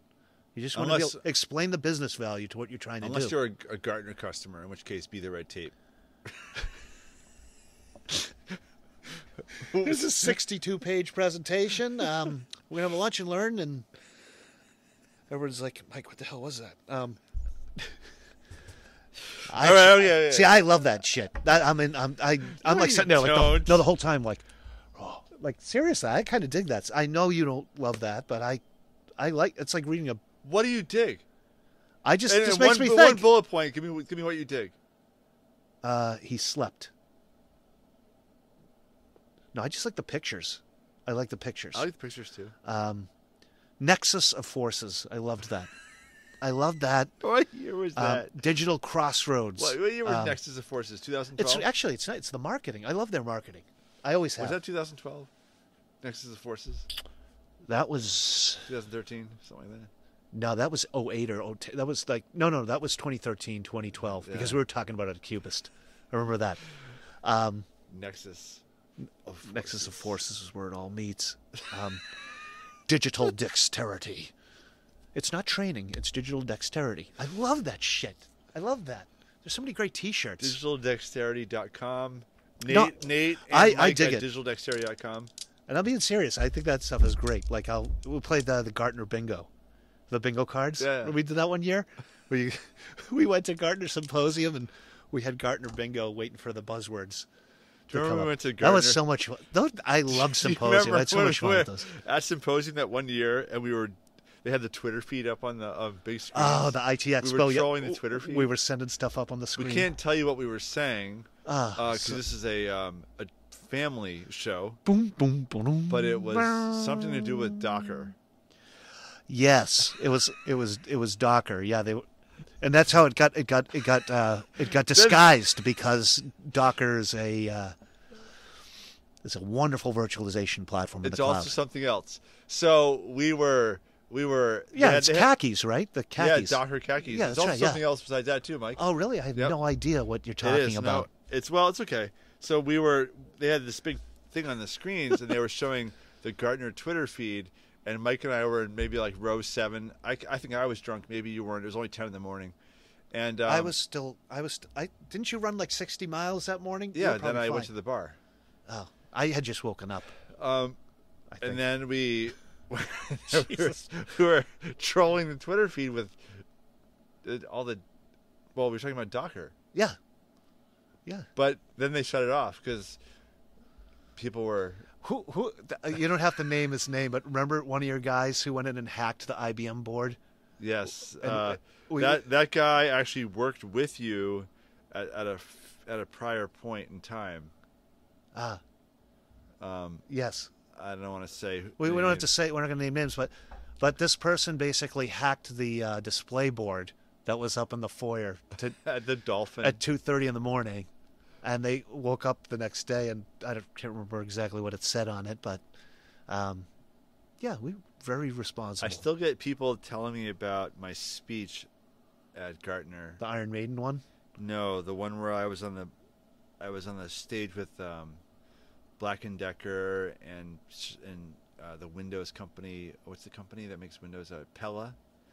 It was Black & Decker, Pella, and a couple other CIOs. And I know which one you're talking about. It was at you made a comment about the expo? No, it was at 10 a.m. Yeah. And I had just gone to bed at like 4 a.m.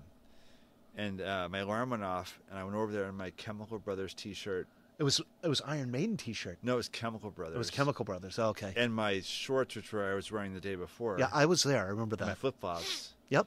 And everyone else was in a suit. Yep. And then the MC said, "So why are you here at Gartner this year?" Because I was on this panel. I said, for the free beer. That's right, baby. And the whole crowd was like, ah! then it was I'm just sitting there like.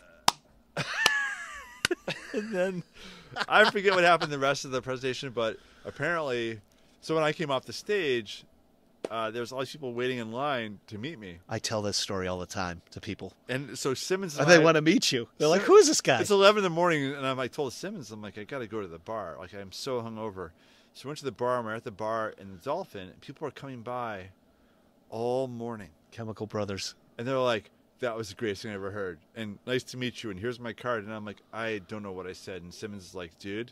You were on fire. You were on fire out there. I was like, I'm just trying not to throw up. And the guy next to you was maybe it was a Black & Decker, because he was from like a bigger company. Yeah.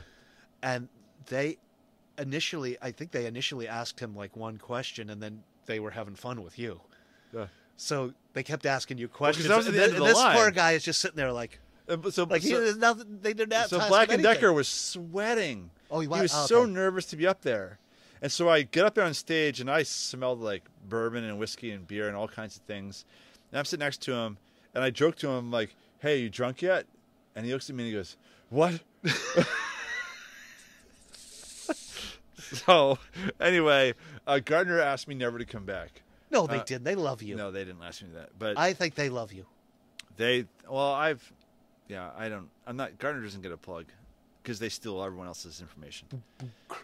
Oh, So, all right. I don't have the sound effect engine over here. Where's my sound effects? Hold on, you all. I have all the sound effects. I'm playing the MacGyver theme right now. I love that sound effect. Nobody knows what it means though. I googled like random sound effects on the internet. That's a good one. And I found this one, and everyone was like, got all these thumbs up votes, and it was like top trending in the United States today vote. I don't know what it means. Anyway, so that's MSPs. That's chapter 7. Next week. Mike, what the fuck? Sorry. Well, I can't do sound effects too. You can do sound effects. Go ahead, do your sound effect. Hold on. Oh, January jazz. Nobody can even hear that. Look how far away your microphone is. Does you know how podcasts work? Yeah. There's a cup of coffee and a pine cone that we can look at. Do you want to just do the rest of the podcast like this? We should probably do it. Yes. Well. Nate's like, would you stop? All right, keep going. Welcome to the Quiet Storm. So, next week, by the way, I have two things I'd say. One, next week we're talking about writing your first budget. And this is a humdinger of an episode because writing your first budget is so off the frickin' chain. Like when you got to put big numbers with commas. No, it's actually going to be a boring episode. I read the chapter because I wrote it. Do we amortize that? Yeah. Is that OpEx? EBITDA, or is that like what do we? Oh my god! But listen, rolling forecasts. We all gotta write budgets, even if it's totally fiction. Like if you wrote a haiku and using numbers, it's probably a better shot at getting an accurate budget for IT in your first year. Anyway, that's next week. Also, somebody gave us 5 more beers. Thank you. To anonymous person who said, I love the podcast, by the way. I love it. That's so great. That pays for my liquid dirt. I love it. Michael's Kentucky Owl. And are just good feelings for you. So thank you very much. Whatever you do, whoever you are, keep doing that. Yes. Because you're the best at it. Don't ever stop, man. Right. And if anyone tells you you're not the best at it, kick them in the nuts. Or if they don't have nuts. We don't want to hurt anyone. Kick them in the butt. But with like the heel. Not with the toe. Maybe like a slight slap on the back of the neck or something. Yeah, or just like how about a disdainful look? Or maybe just like bite your lip and walk away. Here's what you do. When they put the coffee cup in their machine, and then they walk away to get a banana out of like the fruit basket, just like spit in the coffee cup. Oh, don't do that either. Don't listen to this guy. Jeez, he's going to get everyone sick and in trouble. Well, I'm just trying to listen. You are amazing. Everyone else is not amazing. So just be amazing. All right. Everyone is. Everyone but you is like down here.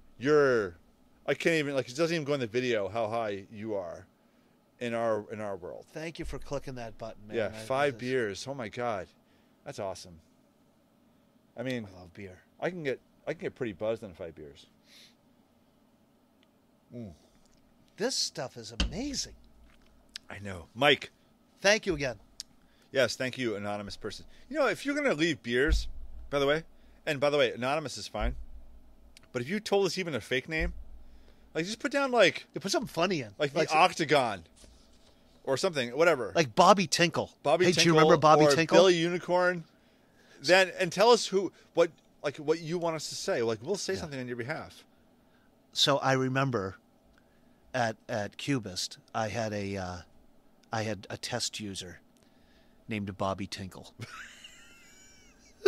And I remember being in an IT meeting, and our head of IT, who's a nice gentleman, was going down we were doing the audit check for the accounts that needed to be disabled. And he looked at me and he says, "Who the fuck is Bobby Tinkle?" Then I said, kind of like, "That's our test user." He was not pleased. Later we laughed about it, but at the time I think it was kind of like, "Come on, you serious?" I would have been pleased with that. That was nice. And then I think there was someone with the last name Tinkle at the company, and I got my last laugh. You did? Yeah, wasn't there a sales guy whose last name was Tinkle? I don't know. I was gone by then.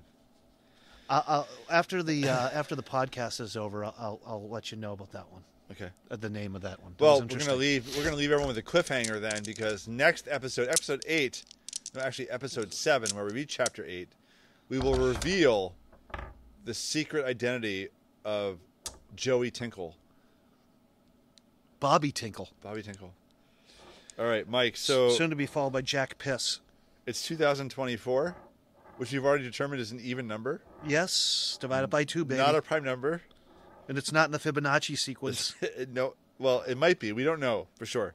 If you know whether or not the 2024 is in the Fibonacci sequence, please send us an email, mike@thecoit.us, nate@thecoit.us, or just post it on the internet. We'll find it. AI, Mike, in 2024. You know what happened? What? Oh. Nobody gave a shit anymore about Gen AI in 2024. But poor Jenny AI. And the problem with nobody giving a shit anymore, because no one was giving a shit anyway at the end of the last year, is that companies have to write big articles with FUD titles. FUD stands for fear, uncertainty, and doubt, which is what sells news, therefore ads. Oh my God, I burped again. Oh boy. That's 2 burps in one episode. It's all right. You know, I people, apologize we all have gas. I'm sure some people at home have gas it was right those now. chicken. It was those chicken tenders mixed with whatever the hell unsad salad I had. I was going to say, you know what you don't burp with? Sad salad. My salad. No sad salad for you. My salad was jubilacious. Jubilacious? Mine was very dry. I was. Did you see me crying while I was watching you eat your salad? Anyway. No lie. He asked me for my order. He says, "That's a sad salad." He's like, "That's a sad salad." And I'm like, "That's a Caesar salad. Just that I'm adding chicken." No, it was like if Caesar had a dog that had 2 legs and 1 eye, and that was the salad you had. It was Caesar's beleaguered, crippled dog's salad that you ate, not Caesar salad. Caesar salad's like a big salad. I couldn't even cut the lettuce up. It was so rough. Anyway, okay, go ahead. All right, well, so on to the news. So a not to be mentioned industry magazine, blog, company wrote an article about how AI is dominating. This is the article. AI dominates cybersecurity megatrends for 2024. What? First of all, what the fuck is a megatrend? A trend's a trend. All right. Anyway, it's so huge. So this article, and because I'm gonna bullshit on the article, I'm not gonna say who wrote it or where it's from. But the article is basically, it's citing 2 sources. The whole article cites 2 sources. One of them is a co-founder and chief executive officer at a cybersecurity firm. The other source is a founder and CEO at a cybersecurity company. Both companies have like 2 clients. Anyway, the reason I'm bringing this up is because they actually made a salient point in this article. One of which was, and we talked about this last week, the attack on LLMs. You should be shitting yourselves right now over using any AI engine to support your LLM in your company because of the potential for attack on the LLM itself.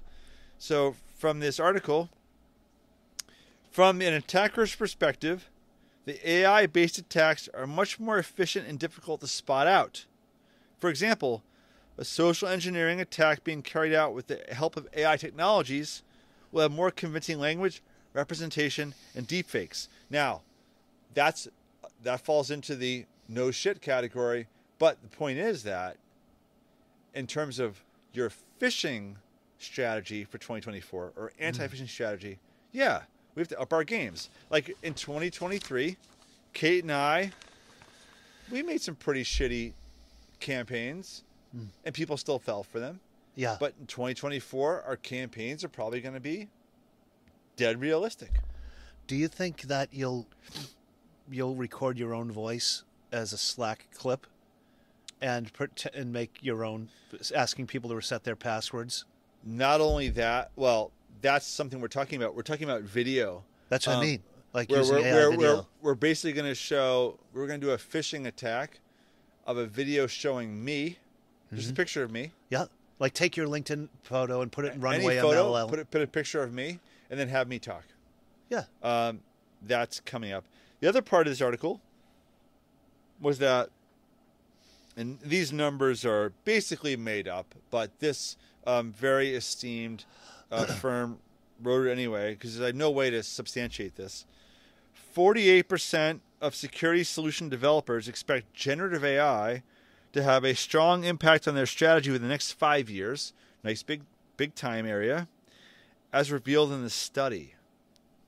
Whatever study.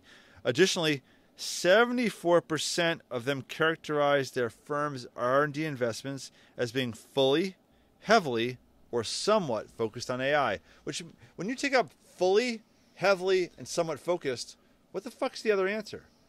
First of all, when you do a survey, that's a flawed survey. But here's the question. Besides this, so if we just take this at face value, which is a bunch of writing, how do you think, Mike, Yeah. generative AI will manifest in your strategy? If like 5 years, let's take 5 years. Like, that's what they say. Too far How do you? out. Okay, exactly. Thank you very Yeah. much. Say no more. Yeah. Who knows what's going to happen? Like, Right. to some extent, I agree that look, the cybersecurity companies have to have some AI understanding because this shit. I mean, we're just talking about making video of you. Like, we got problems with people clicking links still with like over the years of. Your Microsoft password is about to expire. Oh shit! Your AOL password has changed.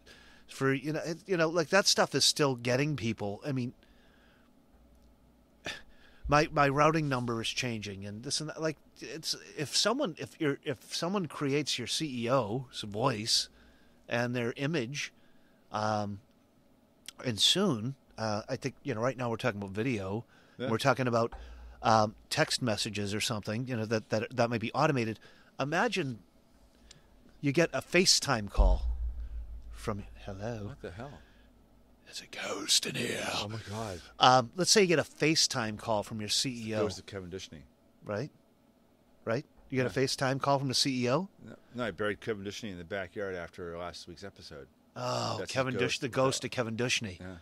But your CEO calls you on FaceTime and asks you to go buy Target gift cards. No, just kidding.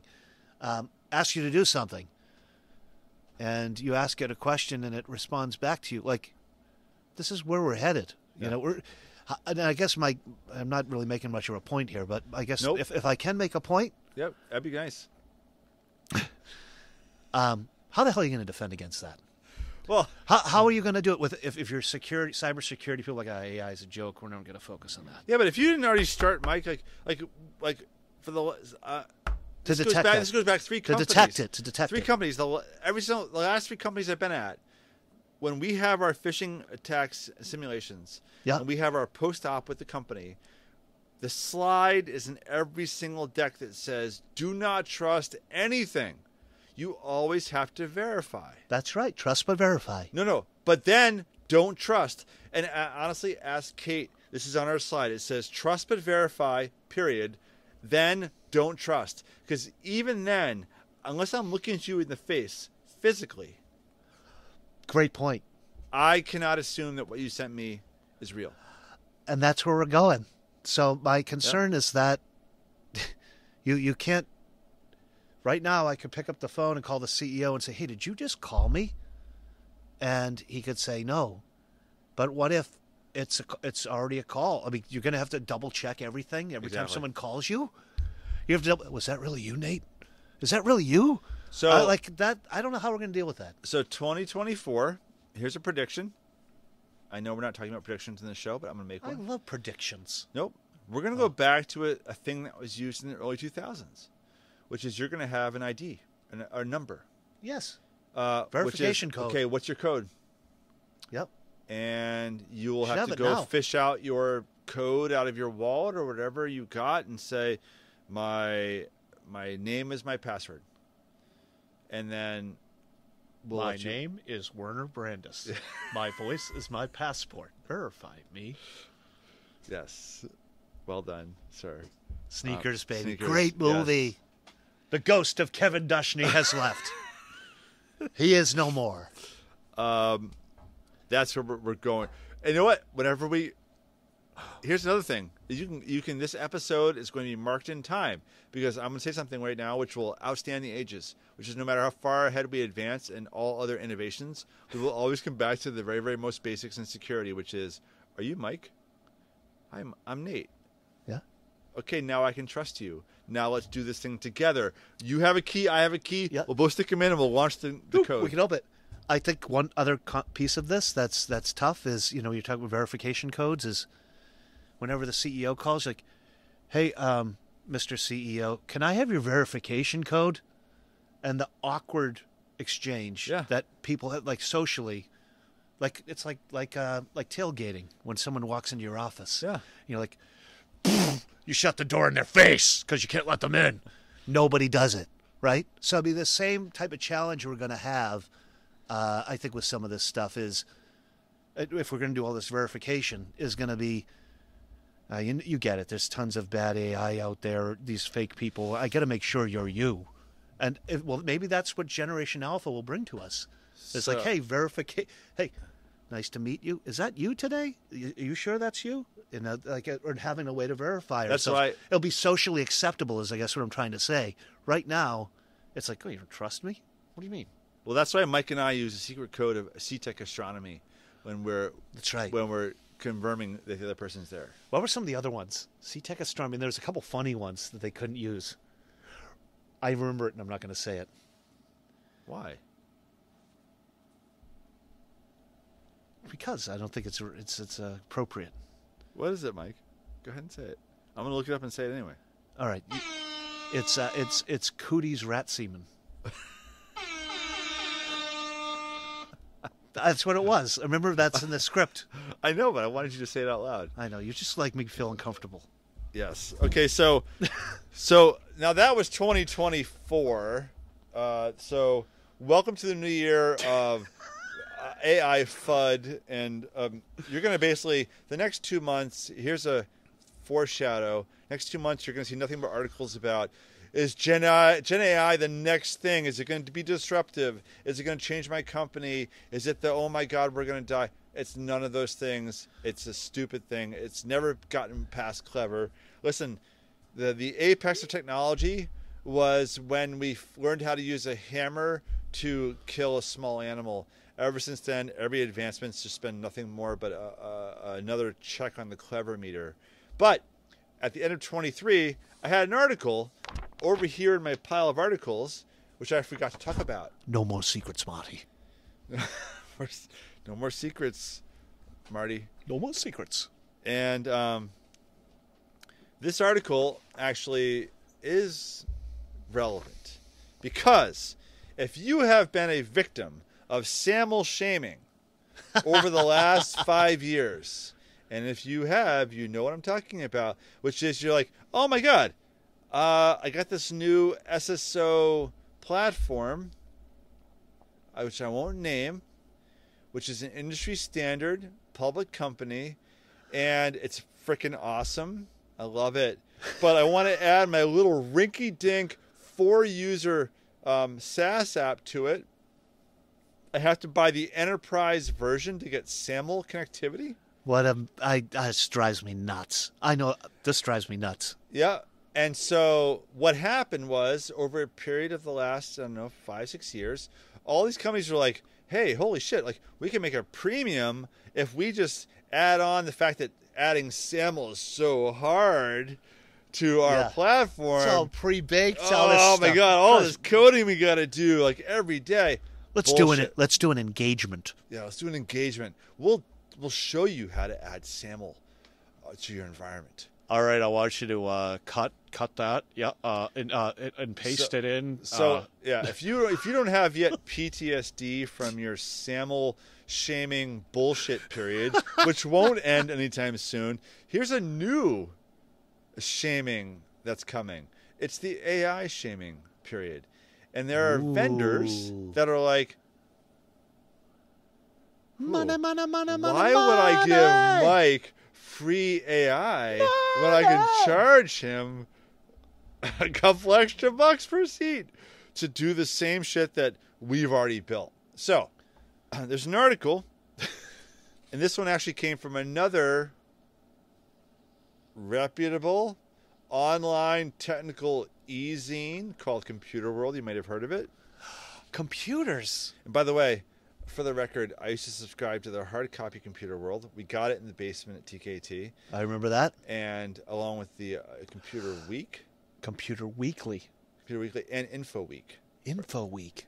Or Info World, whatever it was. We got Macworld too. Macworld. We got those in the TKT bullpen, and we would like pour through them in 10 minutes, then go back to Slashdot and read the actual real news. Anyway, so Matthew Finnegan wrote on December 12th this article called Making Sense of Gen AI Pricing in Office Apps. So I'm remiss in not dealing with it then, but it was the holiday season and I didn't want to bring everybody down. So anyway, it's a good article. He goes on to write a bunch of things. I'm going to just skip through and cover my favorite parts. I can dig it. So he starts off, like one part of the article is about who's charging what for Gen AI. So the first vendor to do this, based on what I could find, and of course what he could find too, is Notion. I love Notion. Notion's awesome for like a billion different reasons. But Notion in February of 2023 started charging users $10 extra per month just to get the little Gen AI feature. Okay, good for Notion. Out of the gate, someone's got to be the first one. And then there was Microsoft, who in a little bit later on in the year launched Copilot, Co-Piss, or Co-Pink, whatever you want to call it. Copilot for 365 with a listed price of $30 per user on top of E3 and E5 subscriptions. Now, I'm an E1 company, and if you don't know what E1 versus E3 is, it doesn't matter. But anyway, I'm like at the bottom of the barrel. You guys are E1, right? Nope. You have a couple. Wait, what? We have a few. Yeah. You have a couple E3s. I have one E3. Whatever. Anyway, $30 per user. Away. $30 per user to get better bullet lists. So they have to pay an API fee to open all these companies, right? Yeah. So that's why they're charging, but they're charging like 3 times what it costs, probably, right? 3 times? Like How 100 about times? like 100 times? Yeah, it's a lot, right? I mean, it's going to be crazy. The instructions are the instructions are pretty straightforward. Like you can do it yourself. You don't need. Yeah, you can use the API, pay $20 a month per user. So then this is the one that killed me because I love Google. Google. I don't know. I'm shaking my head. So Google launched Do It. Do it. Just do it. I every single time I talk to somebody, I'm like, it's Do It. It's Duet. Let's sing a duet right now. Google launched Duet AI. Let's sing Do Separate It. Lives. Oh, sorry. For $30 on top of the Google Workspace account fee. However, like most Google things, they didn't actually charge the fee. They just kept everyone in like beta. So if you sign up for Duet AI in Google Workspace, you didn't actually pay the $30 per head. Yeah. You just had this cloud hanging over you. But still, no Google... pun intended. Come on. You own half of the internet. You need to do that. So anyway... So you think it should be much cheaper? As in free, yes. Free? Because then we come to our next vendor who...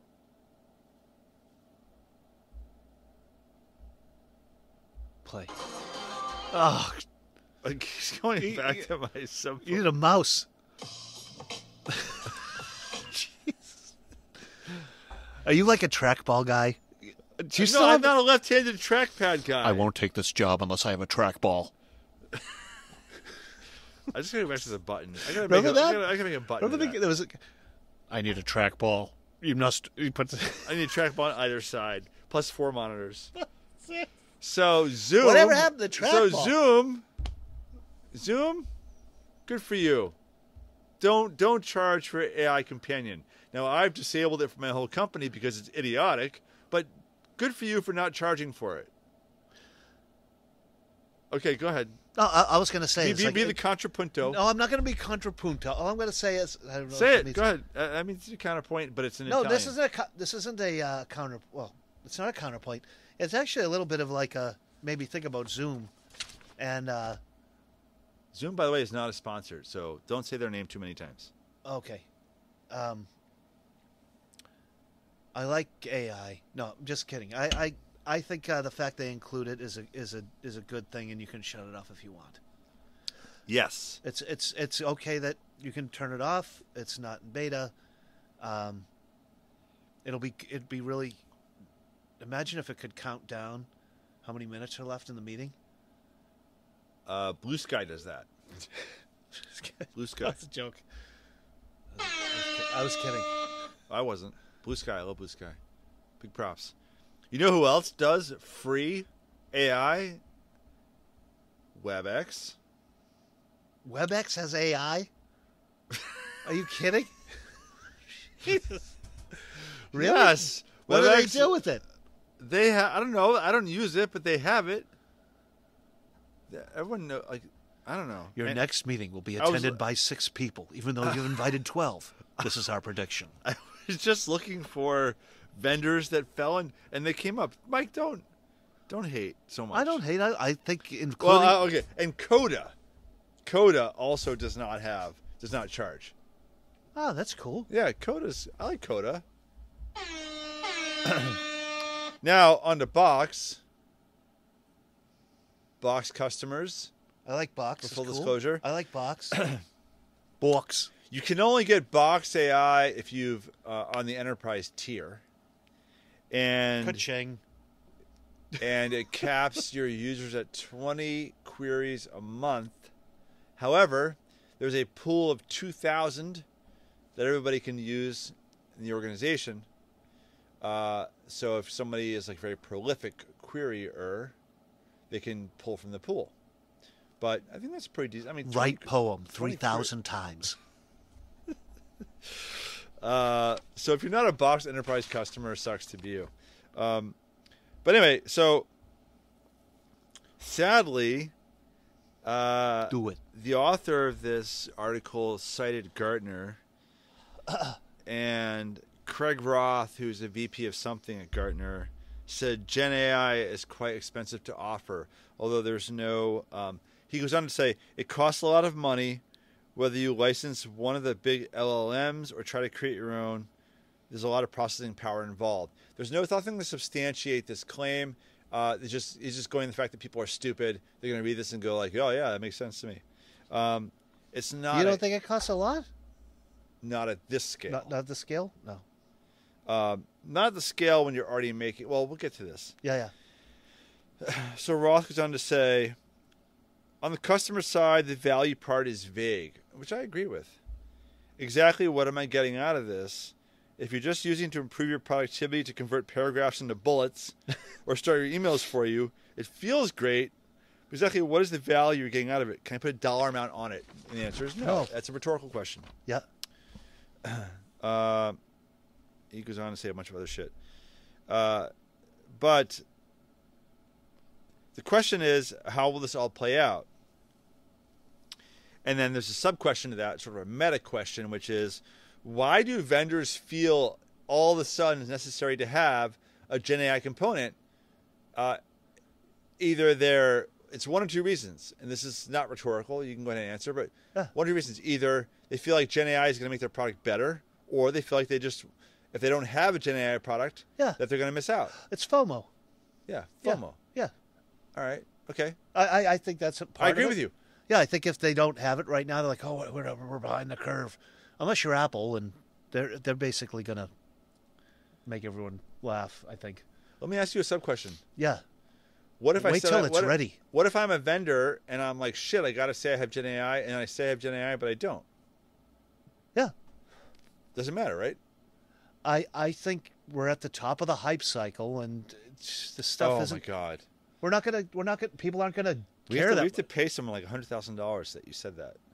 We're at the top of the hype cliff. The hype cliff. Whatever we're gonna call it. The hype cliff.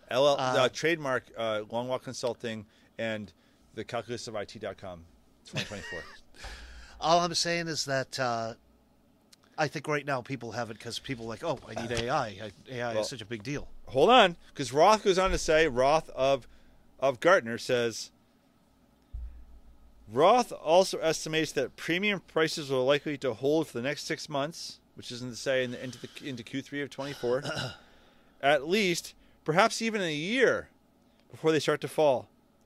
This is because underlying technologies, namely the high-end chips used to power LLMs, again, I think this is a relatively low-hanging fruit assertion. There's other things at play here, but whatever.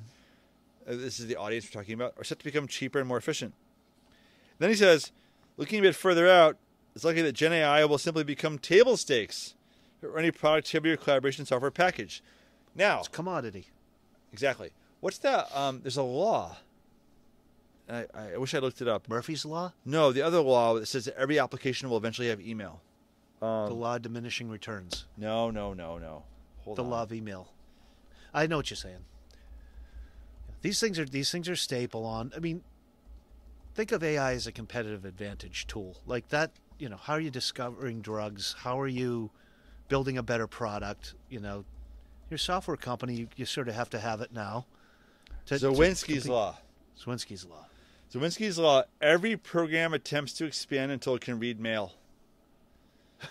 That will be the same thing here. Yep. Every SaaS platform will attempt to expand until it has AI. McBride's law. McBride's law. I love it.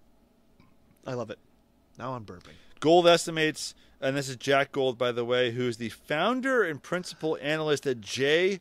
Gold Associates. I love that name. Jack Gold? Is that his name? Yep. Estimates, and I don't know who he is or why he was quoted, but he estimates that in a time frame of around 3 years, Gen AI will be an integrated capability in most productivity suites. Probably true.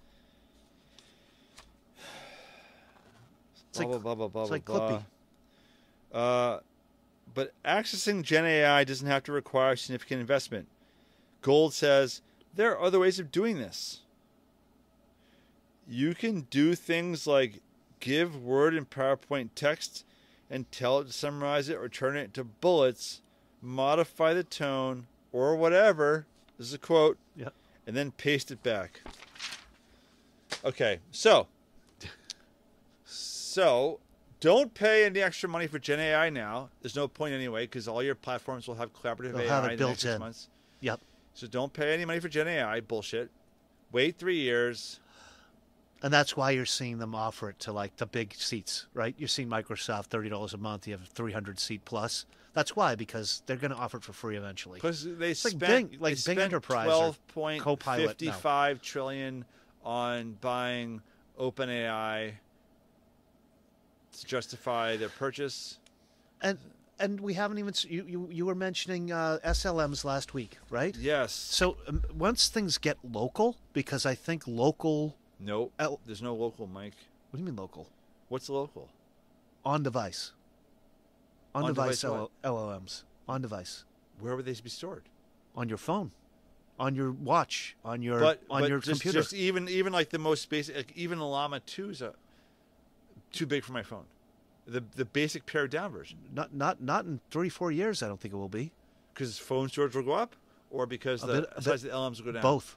Or SLMs will be more available. Both.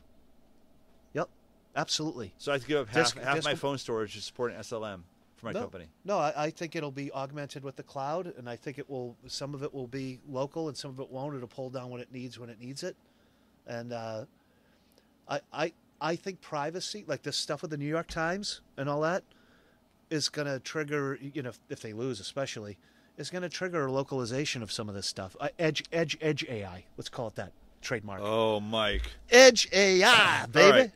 But you know what I'm saying, right? Let's talk about Edge AI for a second.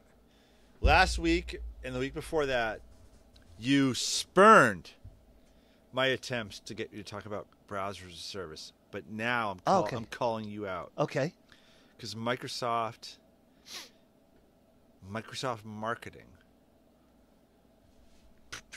Oh my goodness, yeah. You'll notice this one on your Windows 11 machine. In their infinite wisdom. Oh, it's just an iOS and Android. That's right. Made Edge AI browser. They've just renamed it.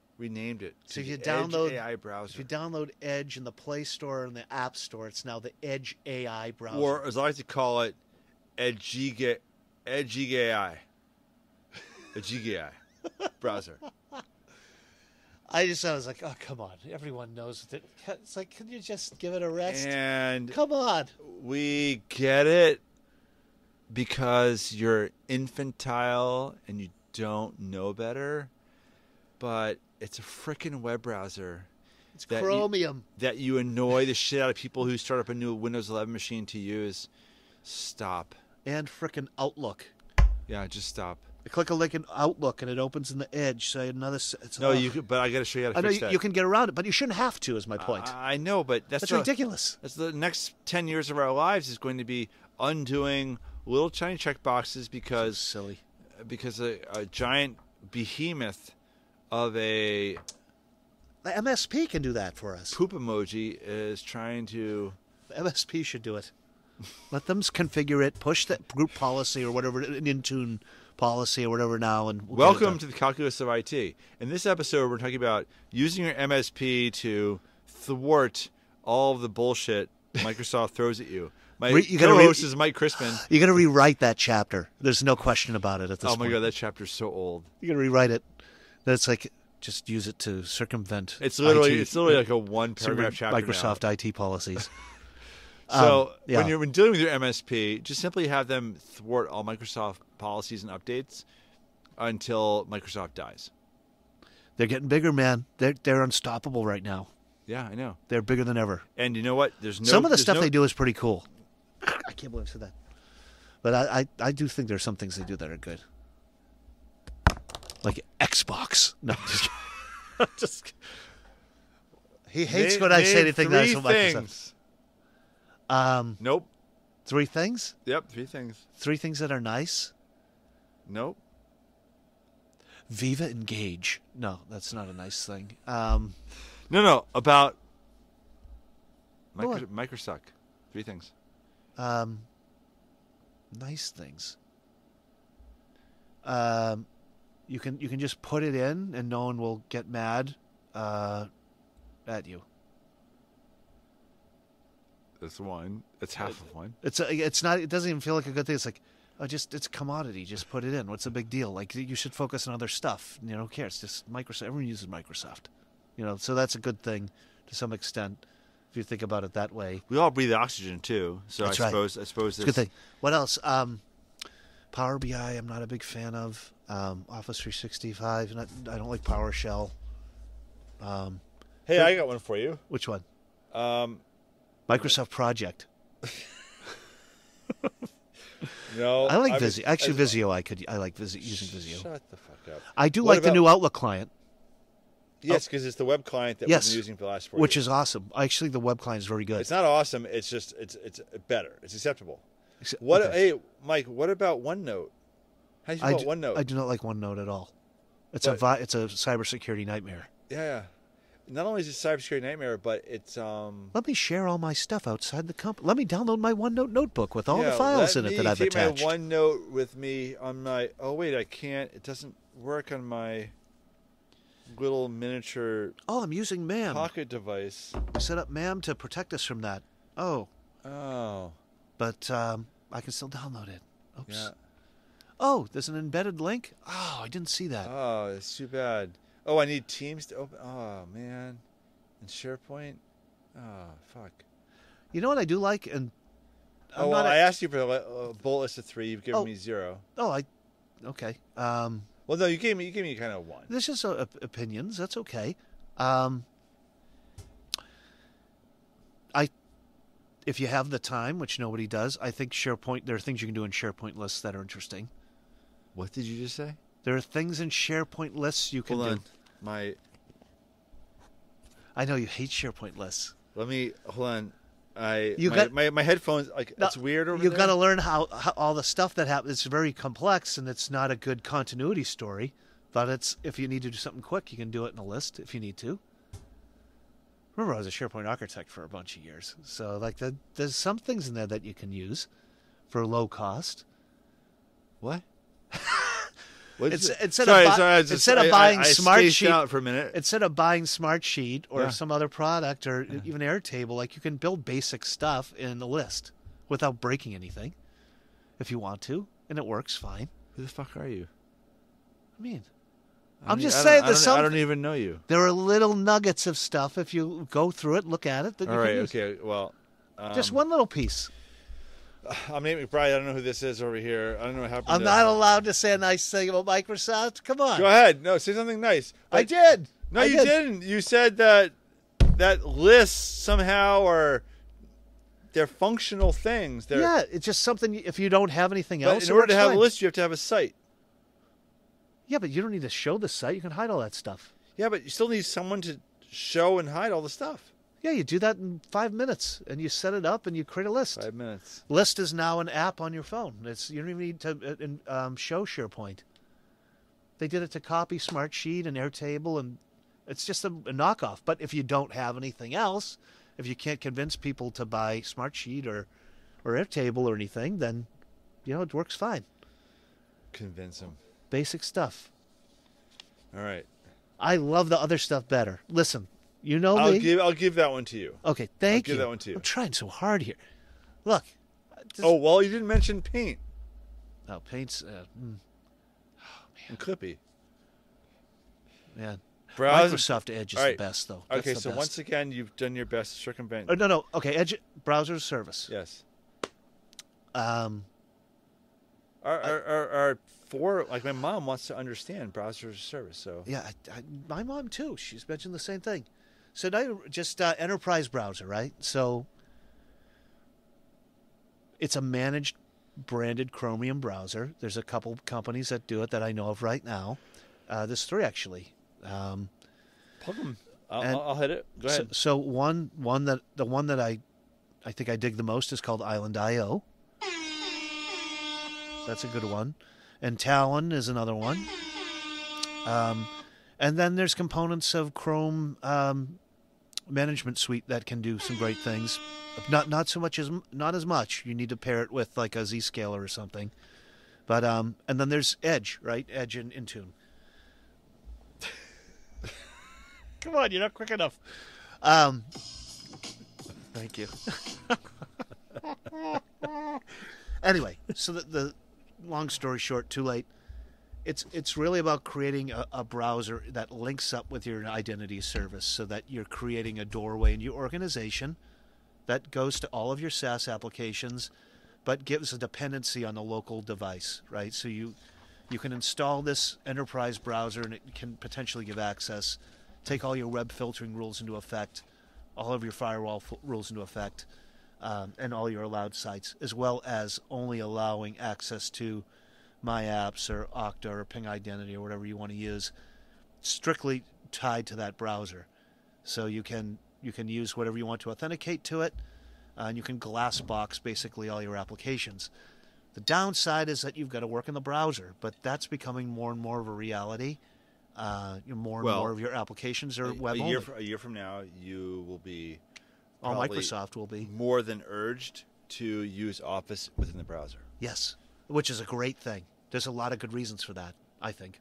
So do you think the browser as a service accelerates our move towards OS-less devices or OS-light devices, like a Windows 12 type device that has no capability to run FAT32 or FAT or any other FAT apps? Absolutely. Yeah, I look at the gaming services like the NVIDIA GeForce gaming service and the Xbox Pass, and you're seeing them stream these 100 frame per second games at 4K. There's no and it's unbelievable performance. There's no reason why we can't stream a desktop computer with some applications without spending an arm and a leg on the GPU processing and doing it all through the browser. So yes, I think the Chromebook vision, I think people will take the open source Chromebook model, and they will create products. I mean, it's totally open source, and I think we'll finally see, if even that, I think that's if you don't have a computer. I think what will largely happen is people will just be able to use whatever computer they want. They'll use the browser. It will do some sort of threshold check against where their computer stands from whether it's patching or its accessibility or the wireless network they're on, and will allow you in. So the behavior is when you go through the browser, the enterprise browser, whichever one you choose, you log into the environment, and when you get in, I'm going to use Okta. When you log into Okta, you can get to all your stuff. If you go home, or you close that browser on your home computer and you open Chrome, and you go to that Okta site, you may not be able to log in depending what your policies are, but if you can log in, all of the icons in Okta will have a lock on them. You won't be able to click any of them because you don't have the enterprise browser. So that's great because now I need to onboard 25 contractors. I don't want to buy them a laptop. I'm just going to send them the browser. And they're going to open the browser. They're going to go through a verification process. They're going to sign the acceptable use policy. Yeah. They're in. They're into Okta. They have an account. They've got a remote desktop if they really need it. Hopefully we don't need that. But they've got access to their web applications. And both of these vendors, for example, all have encrypted storage within the device. So Chrome has an open source file system that's built into Chromium. And you can use that to store files encrypted within the browser on a local drive. And they both do that. So you can keep the files local and work on them. So this is, I think, the emergence. A lot of people have been like, I want like VDI. I want the best of both worlds. Yeah. And I think this is as close as we've gotten. But you got to get people in the browser, and I think that's the challenge in our industry where we still have a lot of lab instrumentation and a lot of systems. But if we can get them into a VDI environment, that defeats the latency issues that sometimes we have with lab systems. I think there's a huge value and a better user experience too. Where it does hurt is for the organizations that are Mac heavy or that are graphic artists or whatnot. They need local resources. And they still need the client applications. I think we all experience maybe with our kids the Chromebook experience and how that might be not the most wonderful user experience of some of the applications. Web applications aren't the best at that. So I do think that we'll have to get around some of that. And the other one is Zoom, I believe, is still they have a PWA web application, but it's not really usable. Yeah. So you're going to have a way to do video conferencing through this thing, which is, obviously, if you have Teams or you have Google Meet, you can do all this stuff pretty easily within the browser with a good experience. So the big question is, or not the question, but the thought is, how does this begin? Because the things you mentioned, from a downstream perspective, you have BYOD impacts. Yep. Where it doesn't matter what the employee brings to the table. Yep. We can go back to the stipend models. Yep. We can it doesn't matter anymore. Like the machine becomes an irrelevant thing, a piece of plastic. Just the window, the browser. Right. You have management impacts, which is I need less FTEs to manage this. I'm talking about now policy across the board. Yep. Managed at a browser level. Yep. You have DLP control or better DLP control. Nothing can be taken out of the browser. It doesn't present screenshots, but it does. It can. It can record screen sessions too if you want to. Yes. At least one of the products does. Yes. And then you have mentioned the video conferencing effect.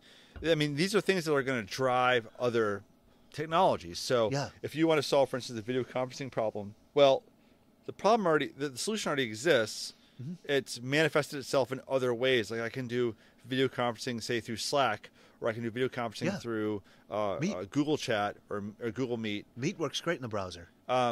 So does Teams. There are workarounds for this.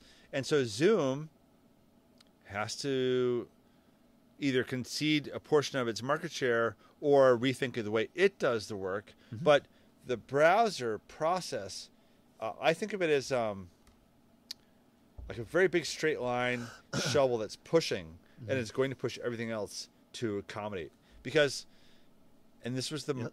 essentially the flag we've been looking for this whole time, Mm-hmm. is the conversion of Microsoft Office FAT32 apps to web apps. Yep. That is the thing that's going to change everything else, It is. and I will allow agree. for the justification. Like if all my users are using Office Outlook and Office Calendar in a browser, then there is no longer a need for me to pay for premium or standard licenses in an Yep. E1 set. Everyone's going to the browser. Yep, and to some extent, that's the big play for Teams, is because that for them is they realize that Microsoft Office, Word, Excel going into the browser puts them on a par, because they can't replicate all the same features. They may get to parity at some point, but Teams is the hook, the temporary hook that keeps you in Office for a lot of companies, because that will keep people in the platform instead of going to Google or going to some other. There's so many good like Canva and some of these other tools that are out there that will keep people locked into that ecosystem of tools, because Teams hooks it all together and Outlook hooks it all together. So those two things are sticky, and it will allow us, though, to your point, to adopt a browser-friendly model. I think Chromium is almost as important as the invention of Linux. Like the whole Chromium platform has allowed so much innovation, and it will be on the iPhone next year, and it'll be really interesting to see how that, I mean, I think the EU is going to make sure that happens. Mm-hmm. And when it's on the iPhone, I know that companies like Island.io and Talon are going to be doing jumping jacks, because the Safari, iOS, or WebView versions aren't anything to write home about. And once they're able to put Chromium on the iPhone or onto the iPad, it brings all those capabilities to those devices. And that's really where the cloud kind of, with Linux, kind of created such growth and capability from a cybersecurity perspective. I think Chromium will do the same thing. The flip side of all this, and this is a question I can't answer yet, is Google and Microsoft could do this so easily. They could build these controls in. They could build a web filtering engine. They could do all this stuff pretty simple within the browser, I would imagine, on their own, and include it with the SKU that they're selling us. So what I am curious how the sort of these innovative new companies that are building these things are going to not get Sherlocked. Because like I can't. I look at the edge controls inside of Intune, for example. It's like you could build like rules, firewall rules, and they could just build a portal that does that. This is all open source, so that's the thing I get somewhat concerned about. But what I have seen from these platforms, and I know a company that's implemented one of them, it's been very successful. And I'll give you the comparison, the way that I've, because I had a hand in some of it, is this is like when, and I'm going to use the O word again, this is like when Okta came out. The biggest thing with single sign-on for us was, oh God, Active Directory. Integrating with Active Directory, what a nightmare. This is such a pain in the butt.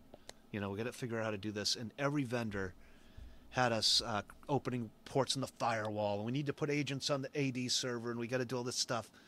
And Okta, in a 5-minute demo in 2012, had us have a test domain controller, install an agent, did a reverse proxy, and we were up and running in 5 minutes. Yeah. This is one of those things where the user experience is going to improve for people, because they're going to go into the browser, they're going to go right to their intranet, or right to their homepage, or right to their Okta page. And in one of these products, when you open a new tab, Okta is fully integrated locally. It's the ODA component of Okta. It's fully integrated into the local browser, and it just creates a better user experience. And people are like, "Hey, I get it. Like, I get it. I have one place to go. I know where all my stuff is. I know that." And more employees are concerned that they're doing the right thing, and that they're being safe, and they're following the rules and whatnot.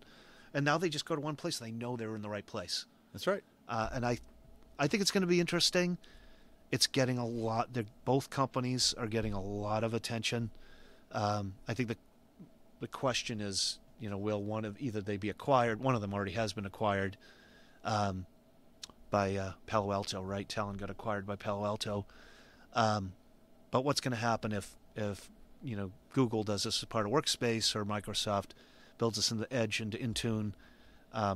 It probably won't be as good as either one. There'll be like a shadow of what these companies are doing, but it will be enough for people to invest. Well, and the Mozillas and the Blazes of the world will still be fringing.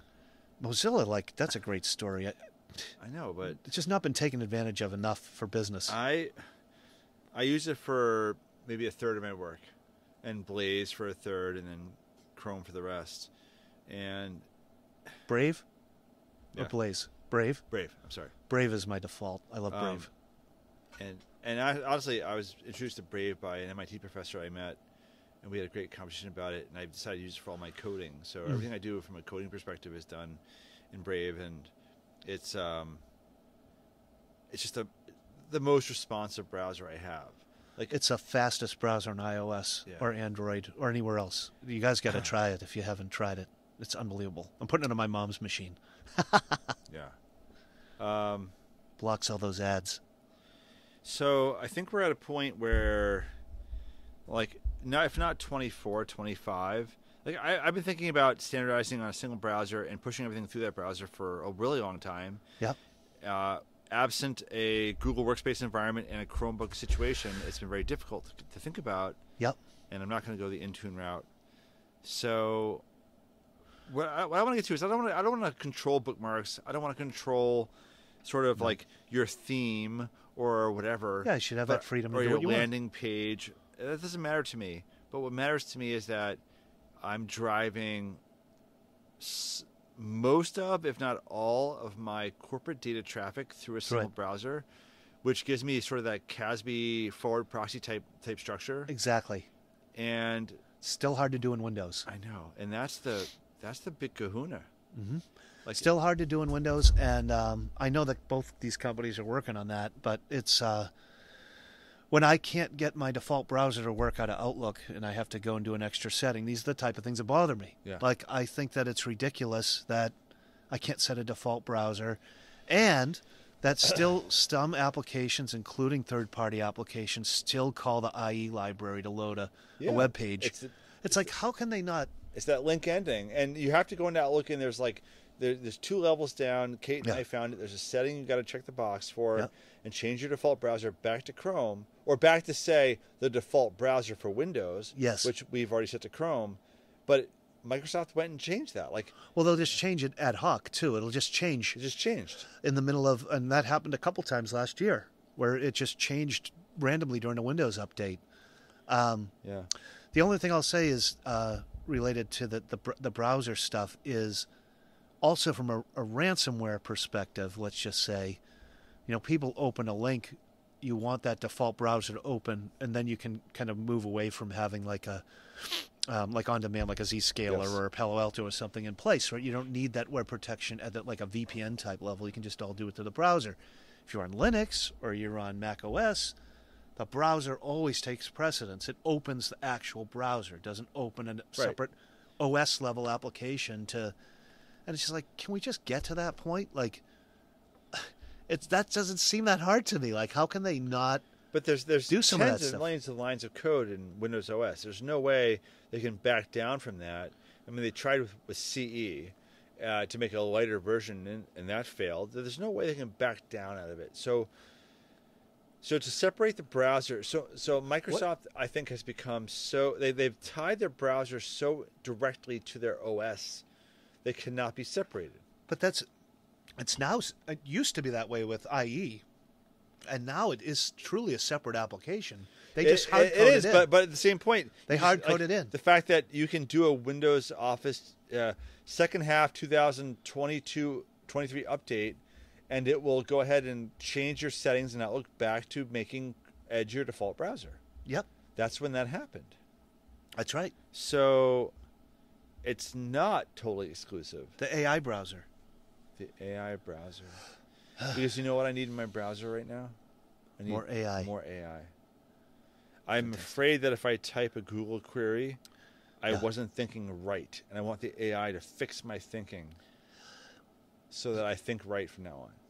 So I guess to sum up the enterprise browser stuff, if you're starting as a head of IT and you've got a blank slate, that's one of the things I would seriously look at. Oh my God, yes.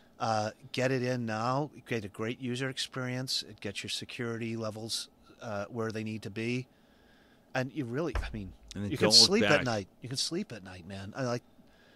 And I have a few peers that have implemented it, and we've talked hours and hours about probably how excited we are that if more people could get on this and start driving it forward, it would make cybersecurity a much. It's never going to solve It wouldn't virtually eliminate it. Wouldn't but eliminate it, but it it'd would get pretty damn close to making you feel a little more comfortable with the world. making it a non-issue. Like you basically putting all the cybersecurity back on your vendors. Yep. Your cybersecurity world would be reduced to A window. A window. That you look through, and you got to, Yeah. and not to mention the hardware savings costs if you do it right. God. Maybe you could grab any old piece of crap off the shelf. Yep. Probably one of your biggest spends as a new head of IT at a small company that's getting started is going to be laptops. Yeah. Oh, And for you- sure. For sure. And and think of this also. A lot of the people who are going to be joining your new company, they're keeping their laptops. It costs more money to ship them back and for IT to manage everything. They wipe them remotely. They keep their laptops. They have a laptop already. So you right. could save all that money if you just had a window that could bring you into your application. Spot on securely. $500 and tell them to keep using their machine. They just got to download your special browser. Yeah, and you can do all the things with it to make it about your culture, your Sure. company, and make it fit in with what But you are. you nearly eliminate XDR from this process. That's no longer. Think about all the things you eliminate by doing this. Not starting with XDR, but right down the line, like. I got a huge advocate for this. If we want to bring him on the show, he'll tell. We could do a whole show on it. He would talk our ear off about it. But All right, so we'll talk about that offline. if we want to do that sometime, there's definitely an audience. All right, so that was awesome. Thank you for finally Letting it out. letting it out, sort of letting it seep through that you have something to say about browsers as a service. I love it. BAAS. This guy Enterprise browser, man. wrote the book EBAAS. Michael, Yeah. we killed it. Good times tonight, man. This Yeah, stuff good is times. great. I love that chapter. Next week, we're huge talking things. about budget. Your budget. Speaking of exciting things, Yes, we might be a little bit more drunk next week because it's about setting your first IT budget. But you know what? We're getting through this book together. can we use Me, Mike, and you. Can we use Do It to gonna set use up our Do It. budget? From Google's Do It AI to help Do us It. get through the budget chapter. In fact, we won't even be here. We're gonna just have it read it, That's and we're right. gonna use a sentimental but We'll serious use tone. Let's use CapCut. We'll do TikTok videos. We'll have it do the whole thing. Read over it. What do you like about this new plug, by the way? I think it's got some potential. I like that. I think it's got potential.